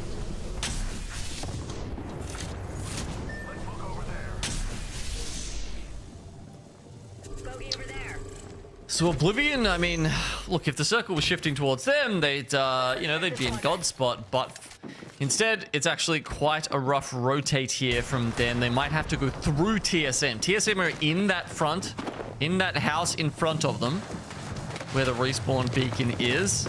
They've been waiting there for quite a while, actually. You know, what have they done with it to this point? They've picked up 1 kill so far, so this next stage is really going to kind of tell us if this play has been worth it.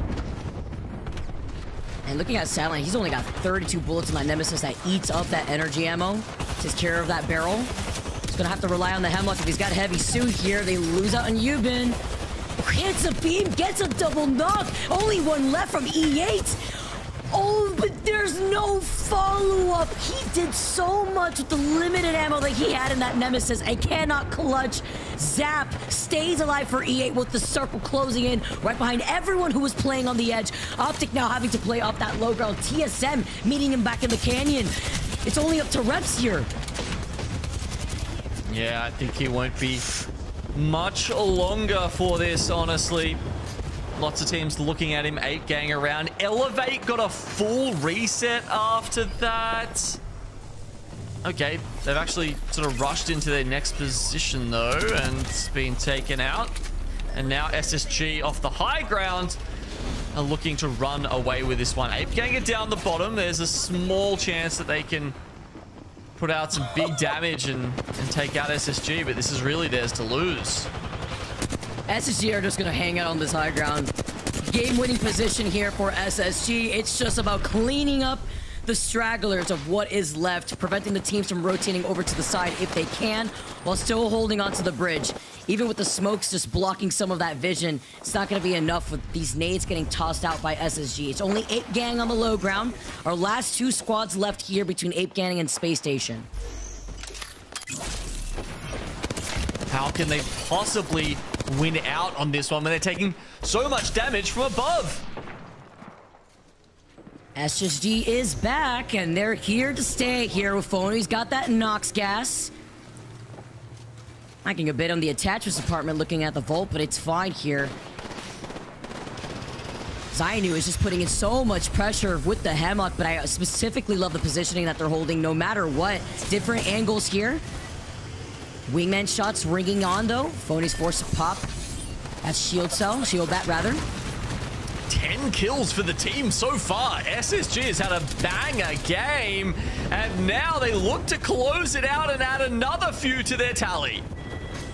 Huge W here for SSG. It's just a matter of time. They drop down, they clean up Bursty, and they take the dub. In a spot like that, you can guarantee that Space Station will win in God's spot. And there's that hilltop too that we were talking about for End Circle Genome, and SSG timed that rotate to sit down on that hilltop with some perfect timing to prevent themselves from getting pinched from the teams rotating from Harvester. Yeah, I really like how SSG played that one. And yeah, just like it happened in EMEA, the team who controls that hill does take the win. Again, disparity in high ground often is really what decides a final circle in Apex Legends. And you need to identify that at the correct time and make that rotation at the correct time to capitalize. And with lack of horizon in the lobby, you don't have that gravity lift to try to get up onto the high ground for free. And even then, it's very linear. You know exactly where everyone's going to be coming out of, even if they do try to split off after coming at the apex of that gravity lift. But it is nice to note, aside from that dub from SSG, they made that rotate from Climatizer to be in that spot over by the side of Harvester. So they were able to wrap around basically the entire map to get into that spot with the timing that they had presented it. Yeah, I guess with a lot of the lobby going towards like staging and whatnot, it did open up some spots over towards Harvester on that side. And as a result, they match DarkZero's efforts from game 2 here and walk away with 25 points. 13 KP for our game-winning team once again. 8 gang right below them with 9 KP. Most of that came from all the chaos that went down earlier on from staging, the teams that were playing through the canyon. Looking at TSM, they do secure 2 KP. They're playing that rather patiently. We did see them go for an early rotate onto staging. They stood by the train tracks for quite a little bit of time before they managed to just wait patiently inside Grandma's house on the outskirts of those train tracks closer to staging. Looking all the way to the bottom, LG did secure 8 KP. Elevate with 10 was unfortunate on that rotate through that tunnel side of that circle that they were taken up by the teams that were exiting out of staging. But a lot of KP shared between our top 10 teams here.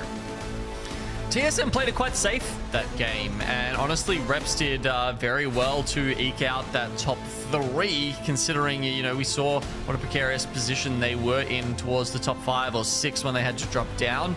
Once again, we're not really seeing a lot of teams down the bottom here pick up a lot of points, and this was something I said at the start of my casting day, almost, I don't know, 24 hours ago now, Vicky, which was something that I'm seeing in Season 20 that I think could be a little bit of a trend here, and that's that we don't see as many teams picking up a lot of KP and not placement points, right? So we are going to see a bit of a dearth of points in this bottom 10 because you no longer have teams coming with, you know, red armors, crafting on the edge, and then rolling in and being able to bully other teams. You just can't do that anymore.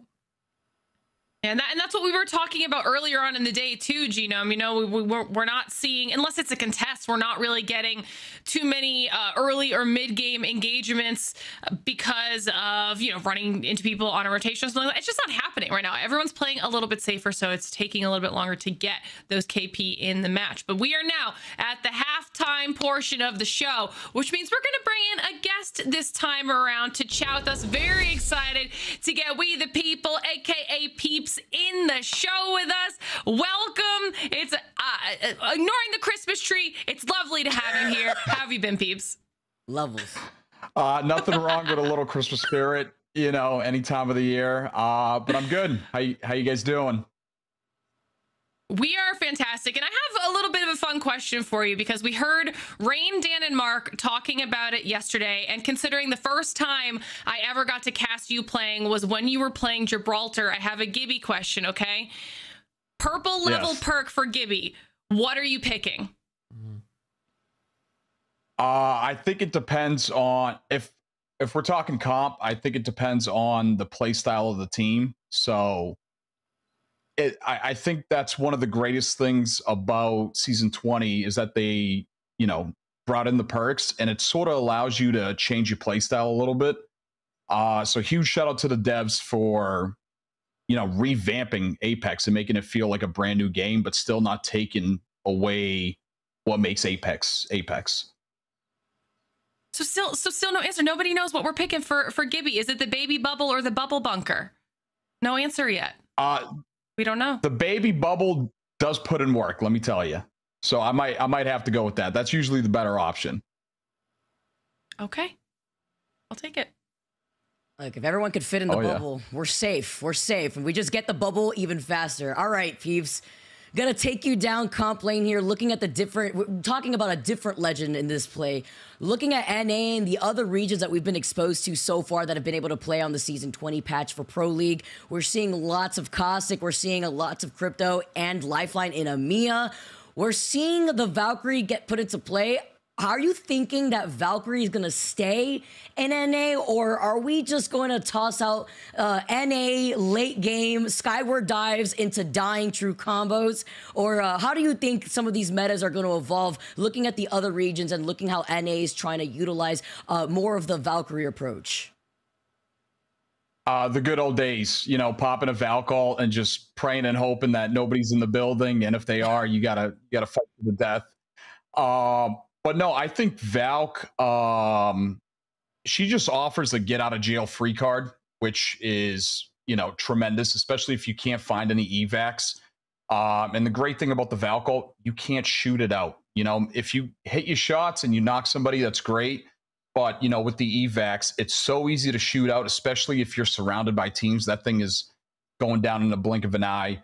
I think we will see more Valks coming closer to LAN. You know, it just depends on people's play styles. Right now, again, with the perk system and all these, you know, updated legends, it allows for a lot of play styles. Like you said, we're seeing cryptos. We're seeing a lot of caustics come back, you know, just for the defensive capability. But not only that, caustic's phenomenal for offense. You know, you push in a building, you throw the caustic ult, you throw a couple barrels. It's great to reset with. Bangalore, my favorite, is so good as well because you could smoke LOSs. It's great for resets. It's great for offense, great for defense. But we are seeing a lot of different metas, which again is something so fresh, so refreshing from season 20. And we're seeing a little bit of Lifeline as well. You know, now that they sort of changed up the shields a little bit, the ability to get, you know, the Evo harvester from a pack or a weapon is insane. It's a game changer. I find it funny how you say there's a, you know, a get out of jail free card with the Valk there, because I feel like 50% of the time, you know, you're straight back in jail with how that ends up. But look, anyway, I want to take you through some of the final circles we've seen today, peeps, and get your expert Pred opinion on what went down at the end of games 1, 2, and 3. So here in match 1, this is the one we had over at Countdown, where we had the Seer come out. It was an interesting final circle. Always a fun time with the countdown zones. It's always a mess. There's so many places where you could get shot from, which make it really tough, as you just saw. That Caustic trying to get a Caustic ult on this team here and just got absolutely clipped for it for free. But I think in these end circles, doing less is doing more. You know, sometimes just staying in the shadows and just letting the game play out a little bit actually rewards you a heck of a lot more than just trying to go for the KP and, you know, just swinging it. But great dub here from Native. You gotta love it. Yeah, it was a solid one from them. Now we see DarkZero. I mean, EA, this watching them trying to climb up, man. I've barely laughed so hard in a cast in my life. But then it really all came down to the final 3v3, right? Between DarkZero and then Oxygen. Why don't you walk us through that one? Another tough zone here. Again, so many places where you could get shot from. Phenomenal game from DZ. I mean, these guys are just looking unstoppable. I was looking at their KD. They have like a 6-point-something KD, and the next highest is like a 4, you know? But I think Oxygen, what they needed to do was be a lot more reactive to that and get ready to the third party that a heck of a lot quicker. Very unfortunate, you know, Oxygen is right on the cusp of qualifying. And Vayne is my old roommate. I want to see him ball out and have a good time at LAN. So I need these guys to lock it in and, you know, make it to LAN. Look, I think they're in a very good spot to do that. They might not have won that game, but they're still looking phenomenal. And then we had game 3 here, where we see SSG just dominate from the high ground. I mean, game number 3 here, you know, SSG basically got served this dub on a silver platter here on the end zone, the 3v3. They're literally stuck between a rock and a hard place here. Nearly impossible to climb out without a horizon. So it was just a waiting game and just counting the points up. And great play here from Zainu, just going down there, making sure locks down that KP and on to the next, you know? It does feel like Zainu's gone from strength to strength, honestly. You know, such a phenomenal player, being able to pick up a trophy with DZ last year, and SSG certainly seem to be using him to his full potential now. Absolutely. All right, people, if we could keep you here forever with us, we would, but we have to continue on with the matches. Obviously, thank you so much for jumping on here and chatting. We'll see you again soon. Sounds good. Thank you, guys. Love y'all. All right. Bye. All right, we'll take a look at the series results now. Once again, huge thank you to Peeps. We love and miss him very much here on the show. But now we're taking a look at our series results, where everyone is standing right now. And after that last performance, SSG squeak into that top position with 39 points. And you see a little bit of a point gap because DarkZero struggled in that last match here, Genome. But is everything still really close? Yeah, DZ were, I think they dropped in either 19th or 20th place, something like that. So yeah, as you say, they have struggled to get up. SSG now on top, mainly off the back of their placement points, but you know, a 25-point game is nothing to sneeze at here. LG have been sort of just trying to creep their way up little bit by little bit. DNOGaming, again, one big game for them. And yeah, it's kind of my take on it. Vicky, anybody else that jumps out at you before we continue on with our matches? Looking at TSM sitting in that 10th place spot, they usually have those pop-off performances on Stormpoint, and since that is the map that we're going to transition to next, I can't wait to see how that's going to play out here. LG starting off a little rough, but still being able to ramp up in the last 2 games specifically. And then looking on the other side, GKS, we highlighted this team as one of the teams to usually come out in top 4, top 5 on World's Edge. Now, not having that successful story this time around, so we have to see if they really did figure Stormpoint out in the way that we heard them say in the interview during the pre-show. Now it's all things on the table for both these teams that I highlighted. Good point, good point. Well, you mentioned it. We've got Stormpoint right around the corner, which means, Genome, it's time for your break yet again. Go take maybe a second nap, and we'll see you back here in just a little bit while Vicky and I start getting into our Stormpoint action. The map is changing, so will the outcomes. We've had a pretty good day here so far, but now anyone that was struggling, and I'm thinking specifically EEC because we saw where they were on those standings, they have that contest in World's Edge. Are they going to be able to get some points on the board now that they don't have to go up against the likes of Tempr in Countdown looking at Stormpoint? It's just so crazy to see the performance from EEC yesterday into today. It's unfortunate that a lot of these other teams, though, have been able to figure out what they needed to do differently, and then EEC has fallen behind. Now, as we go into Stormpoint, you could see where these teams are going to be landing in their POI. You mentioned, you know, seeing some of these 50-50s going down. Cenote Cave, looking at Skirt and Cream, Tempr and FaZe over by Wall. That's something that's been going down for quite some time. EEC could try to rotate quickly from North Pad and try to third-party that quickly through the Dragon Ball Z buildings, up the zip line towards Wall through the Armory. And to see how this is going to play out, because we have seen a lot of southern zones on Stormpoint, but I like to see how, even looking at World's Edge and earlier today with EMEA, how a lot of these zones have been shifting and having a nice little different pool, even one like Lightning Rod. So as we get set up here and the lobby gets loaded in, let's take a look at the Legend Select. I'm not listening to Tempr, by the way. They are not going Mirage. They keep getting everyone's hopes up just to tear it down when they load into the lobby. I feel like it's got to happen once, right? Like just because everyone's waiting with bated breath for it to happen. I mean, I'm also keeping my eyes on DNOGaming. Looks like they're sticking with the Seer for Stormpoint as well. You know, we're not changing here, Vicky. It's actually interesting to see still how the Caustics is also still sticking onto Stormpoint. We're seeing this time and time again, and we're getting started, guys. Game number 4 here on Stormpoint, our first game on Stormpoint. Can some of these teams stay consistent? Space Station coming out on top with a pretty hefty Game 3 and the dub. The DarkZero falling really early in that third game has set them behind.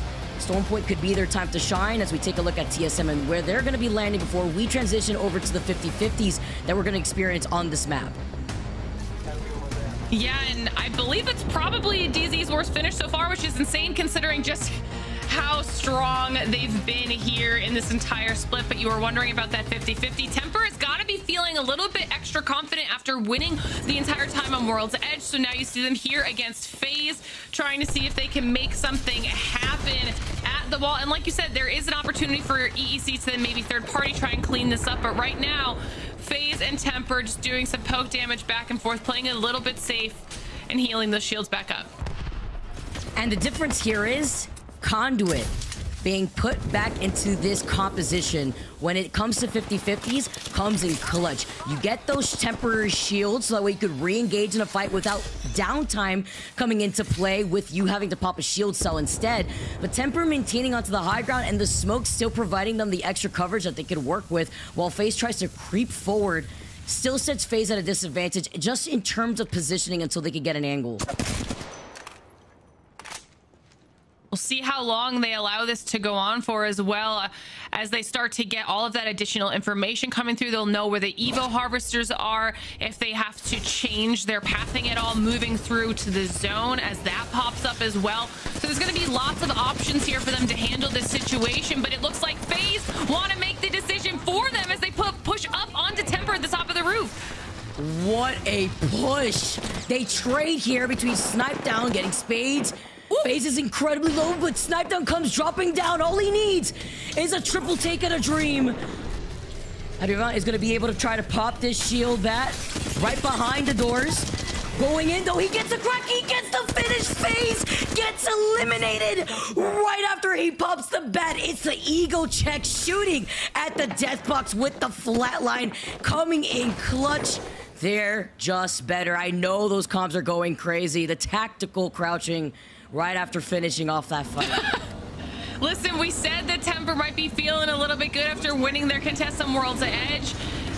Definitely have to feel even better after taking out FaZe. EEC, that team we said could potentially push in from the western side going through the wall. Now that they know where the zone is, that's exactly what they're going to be doing. So potentially we'll come across Tempr along the way, and we can also see where there's Evo harvesters are, where these teams are all starting to rotate in. Oblivion looking comfortable right now in command center.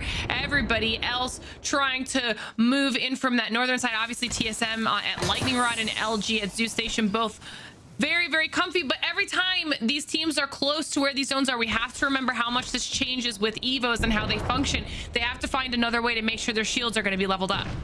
I love how you point that out, because then when you find the circle pulling in your direction, yes, you have the positioning advantage because that's your POI, you're looted up, you know where to sit, but you have to imagine with the Evo harvesters being spread out across the map, after you see them 40 seconds into where that first circle is shown, you're denying yourself the opportunity to get that extra 350 Evo points towards your Evo shield, and then you need those passives to come in, those perks to really help you out. Tempr is looking great when it comes to the Evo shields here. You see Spades already has purple. He's got the wingman ready here too, because they had a care pack land right on top of them. They do have a ring call to behind them, but no legends that they have that could scan it.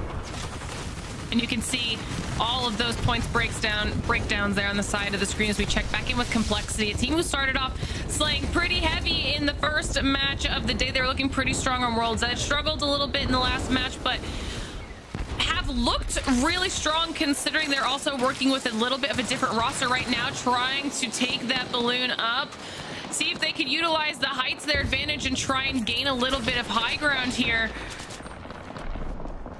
That evac tower gave them at least some time to work with. That was huge. And you don't need a gravity lift, you just got the evac tower instead. The evac tower doing what Valkyrie and what Horizon could kind of help you with here when it comes to trying to take onto the height, but still very risky, trying to get themselves out of the line of sight of not just TSM, but the teams over to their side. So many teams have already rotated up by Lightning Rod. LG playing much more by the edge, closer to the Trident. Still trying to avoid TSM, who are taking some shots at them from the building inside of Lightning Rod. This is going to be pulling more south, though, probably in between Stormcatcher to Lightning Rod here. We're going to have to see how TSM may try to navigate into that next building without getting shot by the squads that have already taken control of the building inside. Yeah, not a lot of safe space for our teams to work with, so that real estate was very precious as we're still trying to see how Complexity want to handle this situation here. They've got a few teams in the line of sights of Monsoon Sentinel. We saw how much work he was able to put in with that in previous matches, unable to connect this time around, but also at least scaring off those teams in the distance from looking their way and allowing them to have a little bit more movement on this rooftop. That 4x8 could be a little finicky at times here. Spades coming in from the skies. He tries to push in, misses some of those initial wingman shots. Carter's trying to get away too. It's Cloaked who follows up, though. They lose on Spades here, but leaving them so low originally. Before going in for the follow-up, it's a trade. Playing outside the caustic gas. Even giving up some of the high ground, it's fine here. Trying to take this fight over by the Prowlers versus EEC. Cloak tries to climb up, gets the crack, and gets the follow-up. I love how they held two different angles to get that last knock, cleaning them up as they continue on their domination, but they need to be stopped. Look at Cloaked. Tempr is having too much of a fun time here, but they're feeling that confidence, and that's exactly what you need when it comes to looking at where this next circle is pulling. I mean, EEC cannot catch a break when it comes to running into Tempr now. Tempr has that entire north side pretty much to themselves. It'll give them a little bit of an opportunity to reset and then choose how they'd like to make this next rotation into the zone. As you can see, pretty much everybody else has tried to move in and find some space to hold for now, as we're checking in on some of our squads who are just on the outskirts of the zone, one of them being native. They were trying to push through, run into a squad in that choke, opt to then rotate a little bit wider and longer as they currently have the time to do that, as long as they make that a quick choice. And this will potentially offer them a little bit more opportunity to maybe run into a bin or get a scan if they can on something and continue evening up those shields. And sticking to the Seer here too. Something to keep in mind with everybody else running the Bloodhound. You're gonna have the exhibit ready for you when you start engaging on a lot more of these fights where you're just gonna be seeing Bangalore smoke, caustic gas everywhere. Do want to go to the Prowler, so that is the objective here for Native. They're cycling around the map, not only going for those Evo Harvesters, but taking care of the Prowlers, which gives you extra Evo points. Aside from that, you can imagine the Flyers that they've been able to take down here, all the mini objectives that build up into the later game plan that you have here for those purple Evos.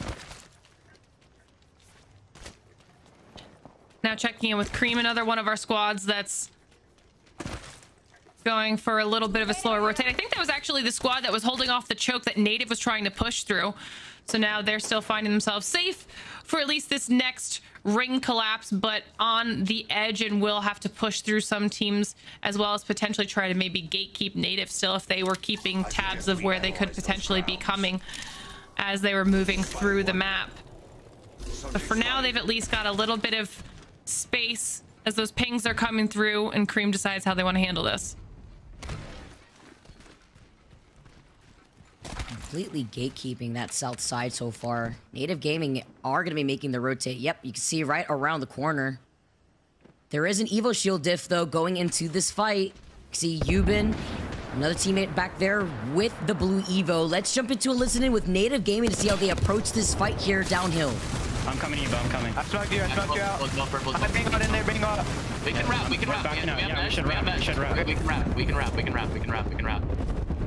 The edge of that nut is in. Okay, listen. The team, if there's a team at nut, they're gonna hear that, so they're gonna be expecting it too. So we need to be ready to fight if we need to. And I don't have Vanguard either, and I have no smokes right now. I have two OpTic cells. We don't really have time to pop them out. We don't have time. Okay. Just have your guns out. Nothing. They evac. The team evac. We should go back then. Shouldn't we? Well, we should just full commit to this. I don't see anybody nut. Okay, I'm walking up with you. We're good for now. Nothing in nut. You should go in nut and set it up because it's in. Just for now. There could be a team holding these buildings. There 100% is. I heard a fight there earlier. Okay. I'm looking at it. I don't see anything. Okay, I'm walking up this way. I'm walking up this way with you. You want me to come? Just chill for now. You're caustic. I don't see anybody in that building. The engagement doesn't come in from Native, but the smart rotates definitely do. Seeing that they were playing at a disadvantage in terms of positioning, they decide to wrap around. That building was safe for them as well, so they're now going to be able to clear up that right side of where that circle is going to be pulling. The DarkZero, specifically Zero, getting knocked first here in this fight. Gets the scan, see the team playing on the inside with the Watson fences.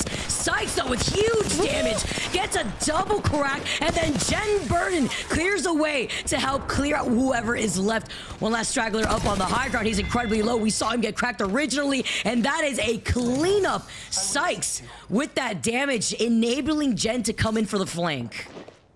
That was a beautiful pinch on behalf of DZ.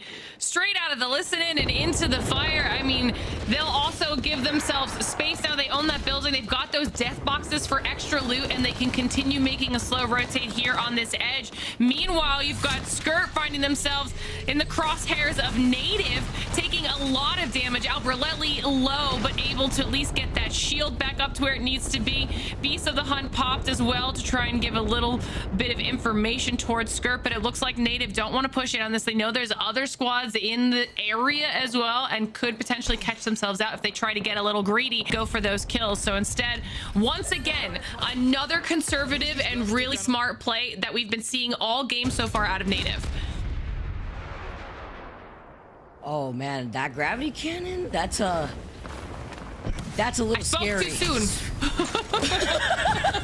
They just have to prove you. They have to make you feel something, prove you wrong a little bit on that low ground here. But they managed to survive, and they don't fully commit to that platform. And they are going to be playing off this low ground. The only thing about that low ground, though, is that there's so many different angles you could get shot from. Oxygen Esports engaging in this fight, popping Beast of the Hunt, looking right through those smokes. Gets rid of those caustic traps. They have that slight high ground here. No climbing allowed. It's a squad that's trying to fight their way from the bottom hill. It's going to be Cream right below Oxygen, but Oblivion are looking at this fight from the side, waiting for these knocks to happen so that way they can come in the third party. Nice nade from Reeds. Gets that knock to Yupin here. Now Oxygen have the advantage, but they're not trying to overcommit. They know that there's a team over to the right. Well, Peace was hoping that OXG, Vayne & Co. were able to do well for themselves right now, finding themselves in a serious back and forth. You've got Skirt below, you've got Cream in the area. They're trying to fend off so many teams. They're now down to a duo. Vayne and Reeds trying to hold everybody off. This is where that caustic is going to come in so huge, trying to use the gas and at least keep those squads zoned off of them for now to give enough time to get that shield back popped, maybe hit that res. Meanwhile, Oblivion actually providing a little bit of a distraction here. Oh my, that was disgusting. All right, little drag scope quick enough to get that heady. Blinkster now dancing with the PK. No disruptors on here, but still gonna be able to take on to height. Can he get another one with the Kraber? Looking, the team still trying to hide. The 95, just enough here. Oxygen get eliminated. 11 squads left, and Oblivion are feasting on those death boxes. Out of nowhere, they just showed up with a Kraber and melted everyone. While that was all happening, Skirt went down. OXG went down. There was another team that was over there that went Cream. It was Cream that went down as well. Oblivion come out on top in a four-way fight, and now they own that whole southern edge of this ring. It's not safe. They're going to have to continue pushing north. However, they don't have to worry about any teams around them right now, except for everybody that's managing to hold this building. And this same building is the one that's been packed since the beginning, Vicky. We talked about how early those teams rotated in and tried to get some space to hold for themselves. Somehow, Native took the grav cannon and wasn't punished for it when they opted to stay low. They've managed to stay alive now. Nobody else really wanting to step out and take that fight if they don't absolutely have to. But I'm just gonna say it, the one team in the best spot right now is TSM. The circle is pulling right on top of the lightning rod building, and LG is not having the time of their lives right now. They lose out on Sweet, and the only makeshift cover that they have right now is the lip of the wall in front of them and those caustic barrels. They get the shield swap real quick, they get the banner, but deeper into lightning rod, it's gonna be DarkZero. So LG having to play this out as a duo. TSM know this, not trying to overextend though. They don't want to give up this building space for the teams that are looking at them like Native on that low ground here. You know, I feel like every time we check in with LG, they're a duo. First, Slayer was down. Last match, Funk was down. Now Sweet is down. And they've managed to at least make some crazy things happen, even with just the two of them. They are right next to TSM, like you pointed out, so it's going to be a little bit more difficult, but maybe they can play this safe enough and kind of use this edge and hope that the other teams cause the distraction to give them enough time to stay alive. As I say that, it looks like they want to make their move in right now before all of that kicks off. Perfectly timed, because now they can hold the first floor, but instead they decide to just push in and instantly get a knock here, Vicky. Wait, the Ghost of Sweet whispering in Funt and Slayer's ears right now to push on the crack that they had initially onto Verhulst right before Verhulst tried to restabilize. He was trying to block out the door and could not get away in time, and with no suppressed fire, they get that knock, but they can't get the finish. Probably gets the reset right above high ground. TSM are not going to be leaving that spot, but with them holding onto that building for so long, there's probably still rocking all full blue Evos, so that's going to be detrimental into this final fight. Massive play out of LG, because now they can just kind of coexist for a little while. You know, TSM won't want to do anything too crazy. They'll try to be annoying, but those caustic barrels will give LG a little bit of breathing room. Now back on board with Oblivion. The team who managed to push everybody out of the way have also moved into the building that 5 or 6 other teams were holding. They're using those fences on the low ground to try and keep everybody away. And then we'll use that bang ult to see if they can clear out some space above them. They've got OpTic in the area, Native in the area, and eventually we'll have to fight. Dancing around, creeping barrage before now pushing in, closing in the gap. The smoke nades to provide some extra cover. Look at the Watson Gen up on the high ground. A team playing right above TSM. Over 5 to 6 teams have now made this quick rotate with the circle closing in right behind their backs. It is absolute chaos here as TSM have tried to fight for their lives. Nade at their feet. Arcster to beat Reps on the other side. Verhulst is one. Hal goes out and TSM are back in the lobby. 9 squads left here. They take control over that building. LG is still alive on that first floor. I don't know what timeline we're in right now, but somehow TSM go out and Native had a free push across until Oblivion started looking their way. Native took 0 damage making their way across the road. Oblivion, though, ended that run, but then they get taken out, and now we are down to just a few remaining squads. We've got one rat, I think, in Tempr, still able to stay up for the squad and get them some placement points, but DZ looking to try and see if they can close this one out. They're the only team that's on the northern side of this zone right now, so they're able to watch everything go down around them, picking up that evac tower too, in case they end up needing that height late game for that final circle. This is a really solid spot for DZ. Looking at like the 2-3 creeping barrages, all the caustic knocks guys are saying that does not look like my business whatsoever. And this is a team, DarkZero specifically, that had rotated from Mill all the way to the north side of Lightning Rod, where all the fighting is still going to go down inside of this building once the circle starts closing in. DZ have at least a little bit of cover on that bridge, but once they have to get out from underneath that lip side that the bridge cover provides, they're going to be out in the open, but they could take advantage of all the teams fighting each other to close in that gap. And hopefully they'll be able to do that. They have like the slightest advantage because the final circle shifted just a little bit towards them. But as we say that, they make an early move in, waiting to see who's going to be pushing out of this building. Zero now up top, taking some shots onto Retzi, doing some damage as we see Dan trying to push in. Everybody starting to collapse, and DZ don't wait for it. They make the first move. They now own the top of this building. King of the Hill now. 5 squads left here. DZ on top, Complexity dropped in LG. They get the finisher onto Lou. LG get eliminated, but they stayed alive as a duo to the very end here for the top 5. Zero trying to take a different off angle. It's Ape Gang also as a solo still on the other side of Lightning Rod. If DZ can try to clean that up, but they're not going to be giving up this high ground, especially with the way that they're holding the different positioning, blocking off the front side. Whoop. Potential here. No gold knock. Oh. All right, solo going down. Not even the final shots could finish him off. It ends up being the ring. DropInGaming coming in from the front door. It's gonna be DarkZero right above him. Complexity as a 2-man. The Complexity can even get out of these doors, minus the sides that DZ are just continuously harassing them from. Sends out that thermite, blocking out their entryway. Evac tower going up. Circle closing in, though. The nades being super huge here.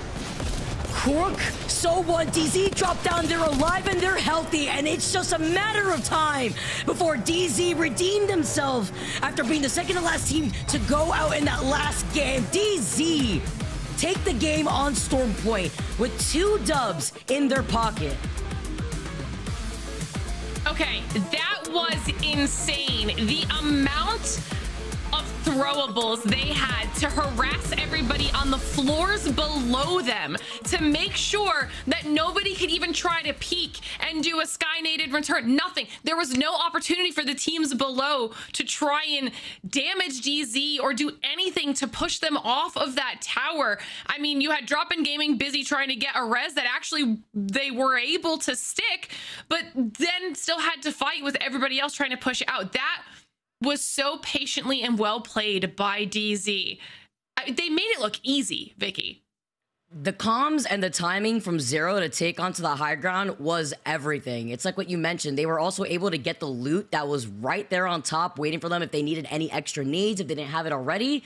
Well, they had it available to them right there. All that damage coming out, not only being on the higher ground, but also looking around them to make sure Complexity had no way to escape. They were stuck in that room, and even if they walked out, Zero was watching at a different angle to make sure that they were going to get beamed. So DZ knew the only team that they had to worry about was a team that was going to walk out the front doors of the building right below them, and they already took so much pressure. Also, were struggling to try to reset from the initial spawn too when they were trying to get them back up.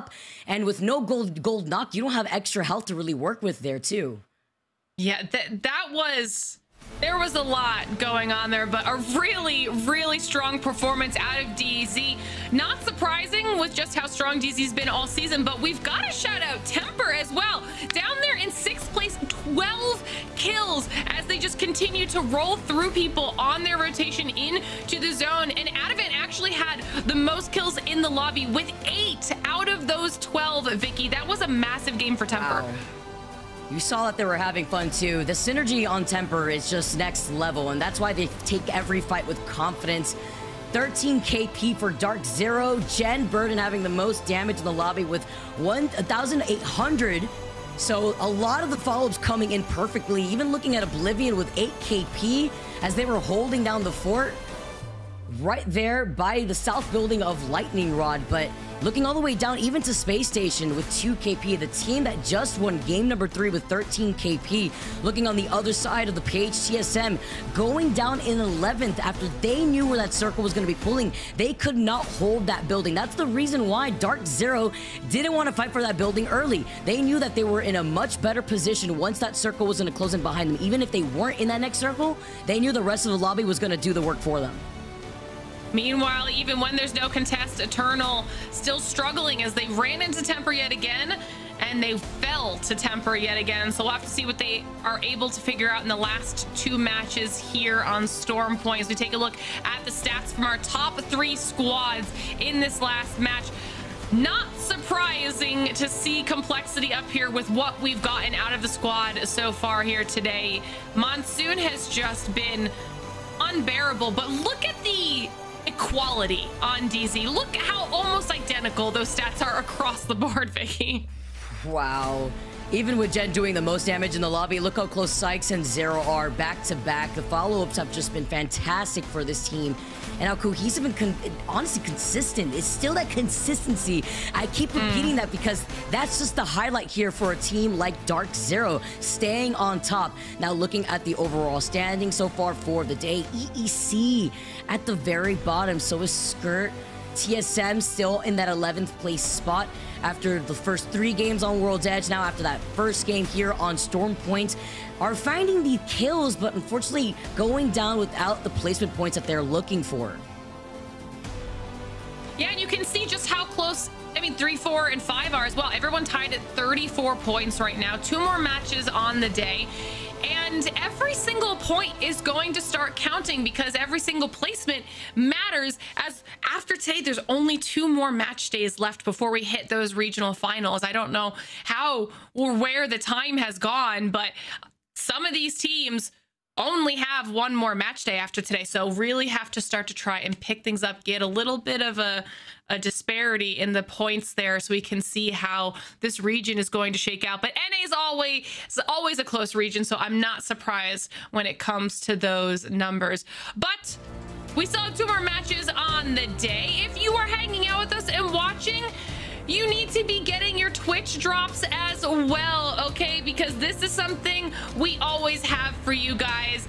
This time, it's holo sprays all season long. And you'll notice that these drops are changing every 2 weeks, and you can tune into any Apex Legends Twitch stream with the drops enabled to earn these holo sprays. Obviously, make sure you keep coming back to get every single different one because they are very cool, and then you end up with 6 when it is all said and done. But like we said, 2 more matches left on the day, which means for us it's time for another short break, and when we return, match number 5 coming at you.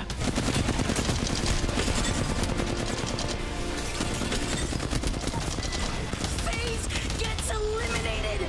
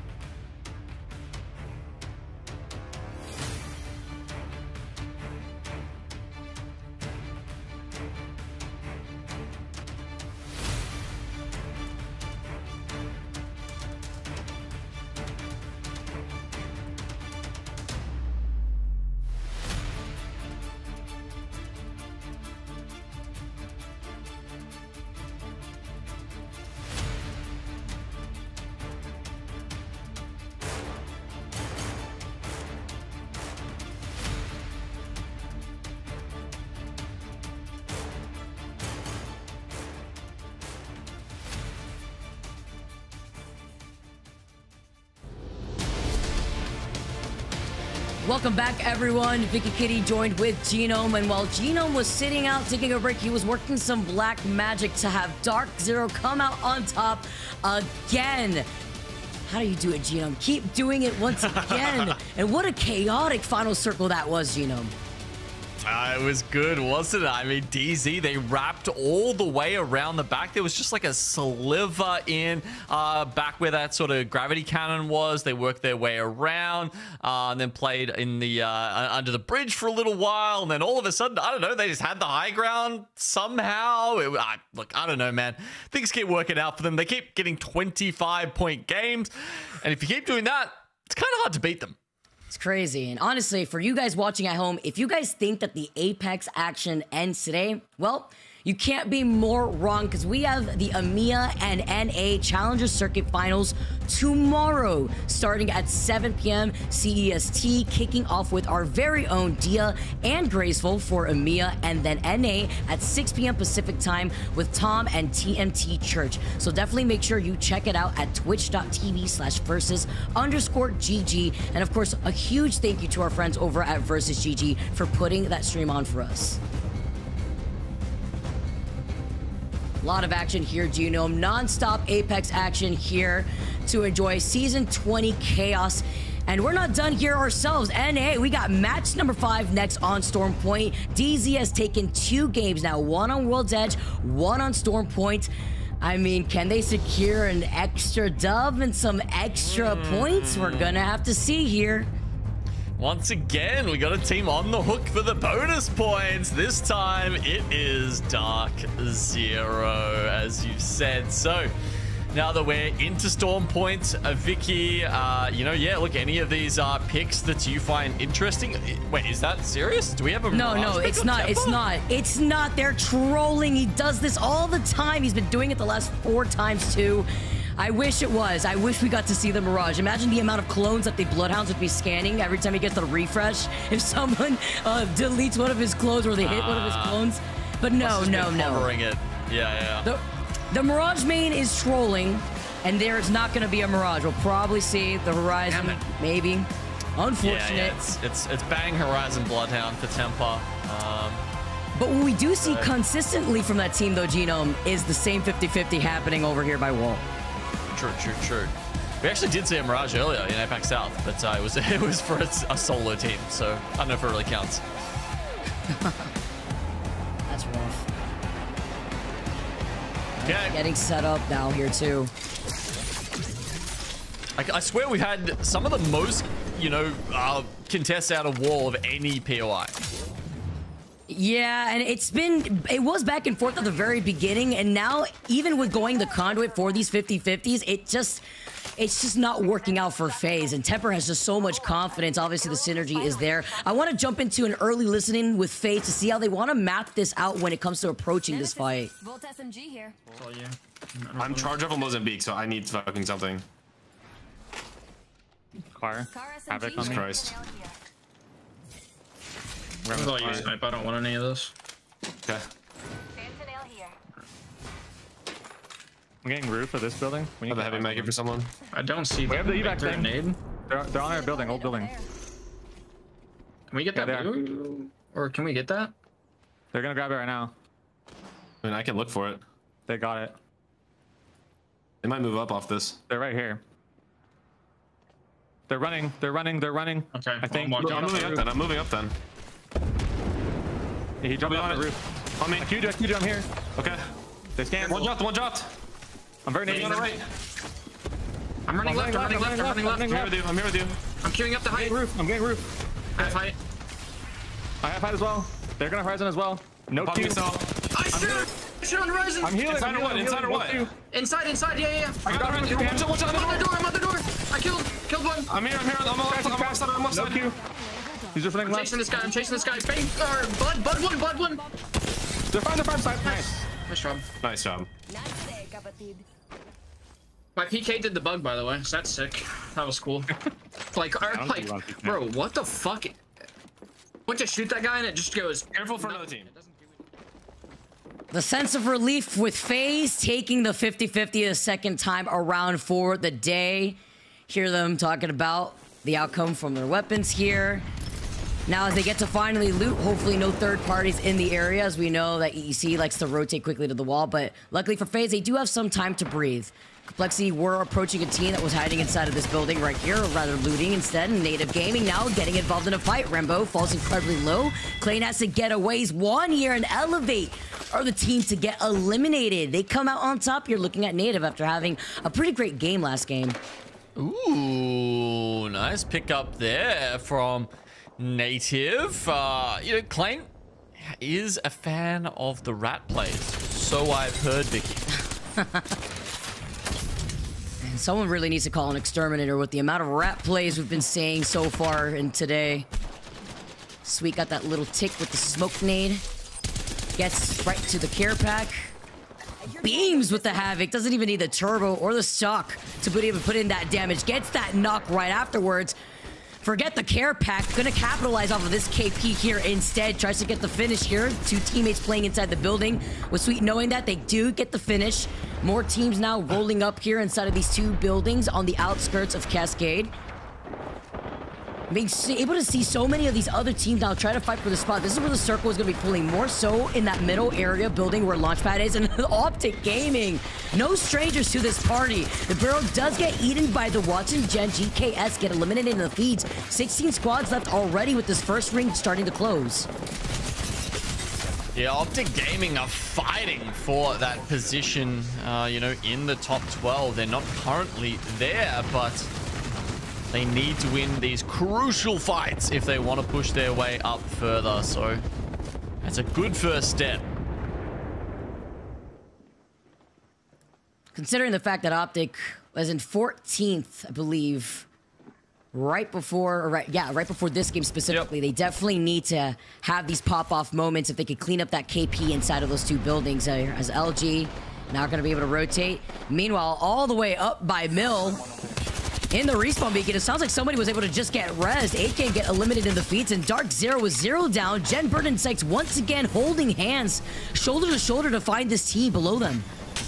What is going on here? How did this fight even happen? I mean, someone must have pushed someone very early, because DarkZero usually quite fast on the rotate here. Sykes will put down Carter, and I think it's now a 1v1. Oh, no, 2.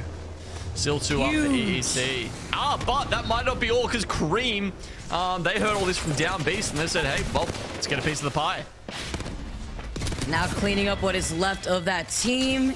EEC get eliminated. It's the back and forth that we keep seeing from DZ. I don't know if they're just feeling that you're on the mic right now, Genome, every time you're trying to cover their action out here, but fortunately DZ fall rather early after taking a big dub in that last game, still sitting pretty comfortably on the top end of the leaderboard.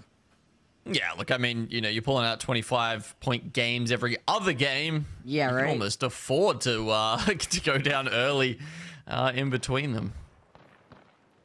Wow, that is kind of crazy. Round 1 is closing, and we have 12 teams left.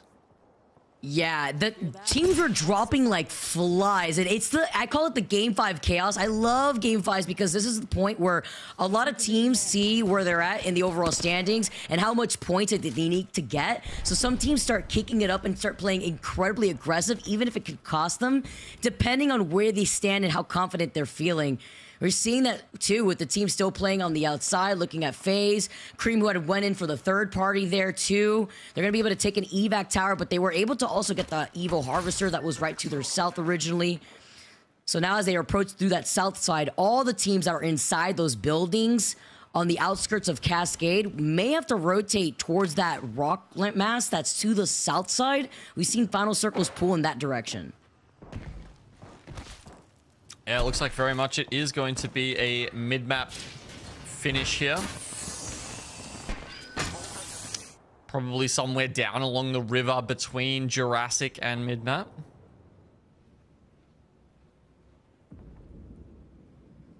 Oxygen Esports have had a banger day so far, and because they start down on that south side, they are going to be in a great position for this. They've moved over from Barometer,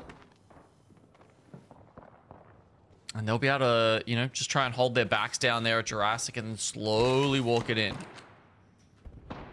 DNOGaming, they're holding the Spider Cave, or not the Spider Cave, just the cave, I guess, to the north of Jurassic. Again, still on that Seer. I mean, hey, last time Seer made waves in the meta, Vicky, it was one team. It was one team that made everyone else see the light until he became one of the most impressive characters in Apex Legends competitive history. On release, Seer was an actual menace in his own tier. And Furio definitely took advantage of that during their prime. Seeing maybe different legends creep up, though, into the strength of how these individual players take advantage of it, but also how it works cohesively with the rest of the team and how they're also taking advantage of the passives. The perks, rather, is Sweet. See the pings coming in right in front of him. He's got the creeping barrage ready, but just getting some extra loot. You can imagine that they probably went already for that Evo Harvester that's on that minimap. CSM's just waiting for this care pack to land on their feet. Care package over there. They're currently within round 4 circle. They don't know it yet, but as you say, with a good chance that this care pack contains an Evo cache, chance to insta upgrade your armor. Big deal at this point in the game. 12 squads left, though. The game has definitely slowed down with this second circle closing in. The only team not in that circle right now is FaZe, and they're currently flying in from an evac tower. And they're taking their time going from Evo Harvester to Evo Harvester, so that way they can get even closer to red Evos. And with a wingman in Snipedown's hand, they're finally able to put those points on the board like they need. Rotating though through Cascade means that they're going to meet up with a lot of the teams that were playing out on the outskirts of the building by Cascade, thinking about OpTic that we saw before, Complexity, and then approaching right behind Oblivion, where they're actually were looking at LG before they took that zipline building right to the south. Well, I think we're just going to get a very quiet period here, Vicky, because we've had such a wild bloodthirsty early game that there's frankly quite a bit of space. There's a lot of space for a lot of these teams to play off of. FaZe did get that knock onto Oblivion, though, so now Oblivion lose out on their third, and they called him out for being separated, too, because he wasn't inside that building, as you saw on the map right here, with two of the members of Oblivion playing inside the building over to the north side. FaZe now could capitalize off of this as a 3-man. But if they do try to send this, they know that there's so many other teams in the area having to finish that fight just as quickly as they try to start it. Yeah, there are a few, but, you know, considering they have to go further out of the zone to take part in this fight, I think LG is the only one really close enough to make that worth their while. And they're actually pressuring them from the outskirts here, too. Not even trying to overcommit. It's only one member left here for Oblivion. FaZe is cleaning up kills on their rotate here. Trying to get some shots here. Is literally one. He can't get away and slide down in time, and that's going to be the final kill. Going in favor for OpTic. Talk about the points, and they definitely need it here, so any bit counts. Skirt being another one of those teams, sitting in last place right now with only 4 points.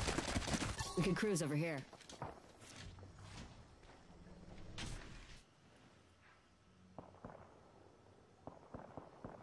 Jurassic still got a few teams home to it. DNOGaming still in the tunnel. Oxygen still playing down by the survey beacon. Not sure if they've used it yet or not. And then Cream also up the top. So Gaming Gladiators, they're the ones holding to the left of where Klein is looking right now. Let us go there.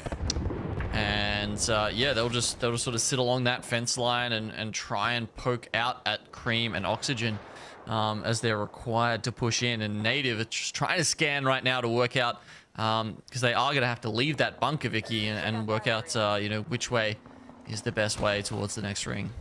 So they're actually going from the FaZe side of things. So they exit out of the bunker doors, exiting towards closer to the Cascade. And LG, looking ahead with the bow check in hand, could actually clean up some KP here in the middle of that fight.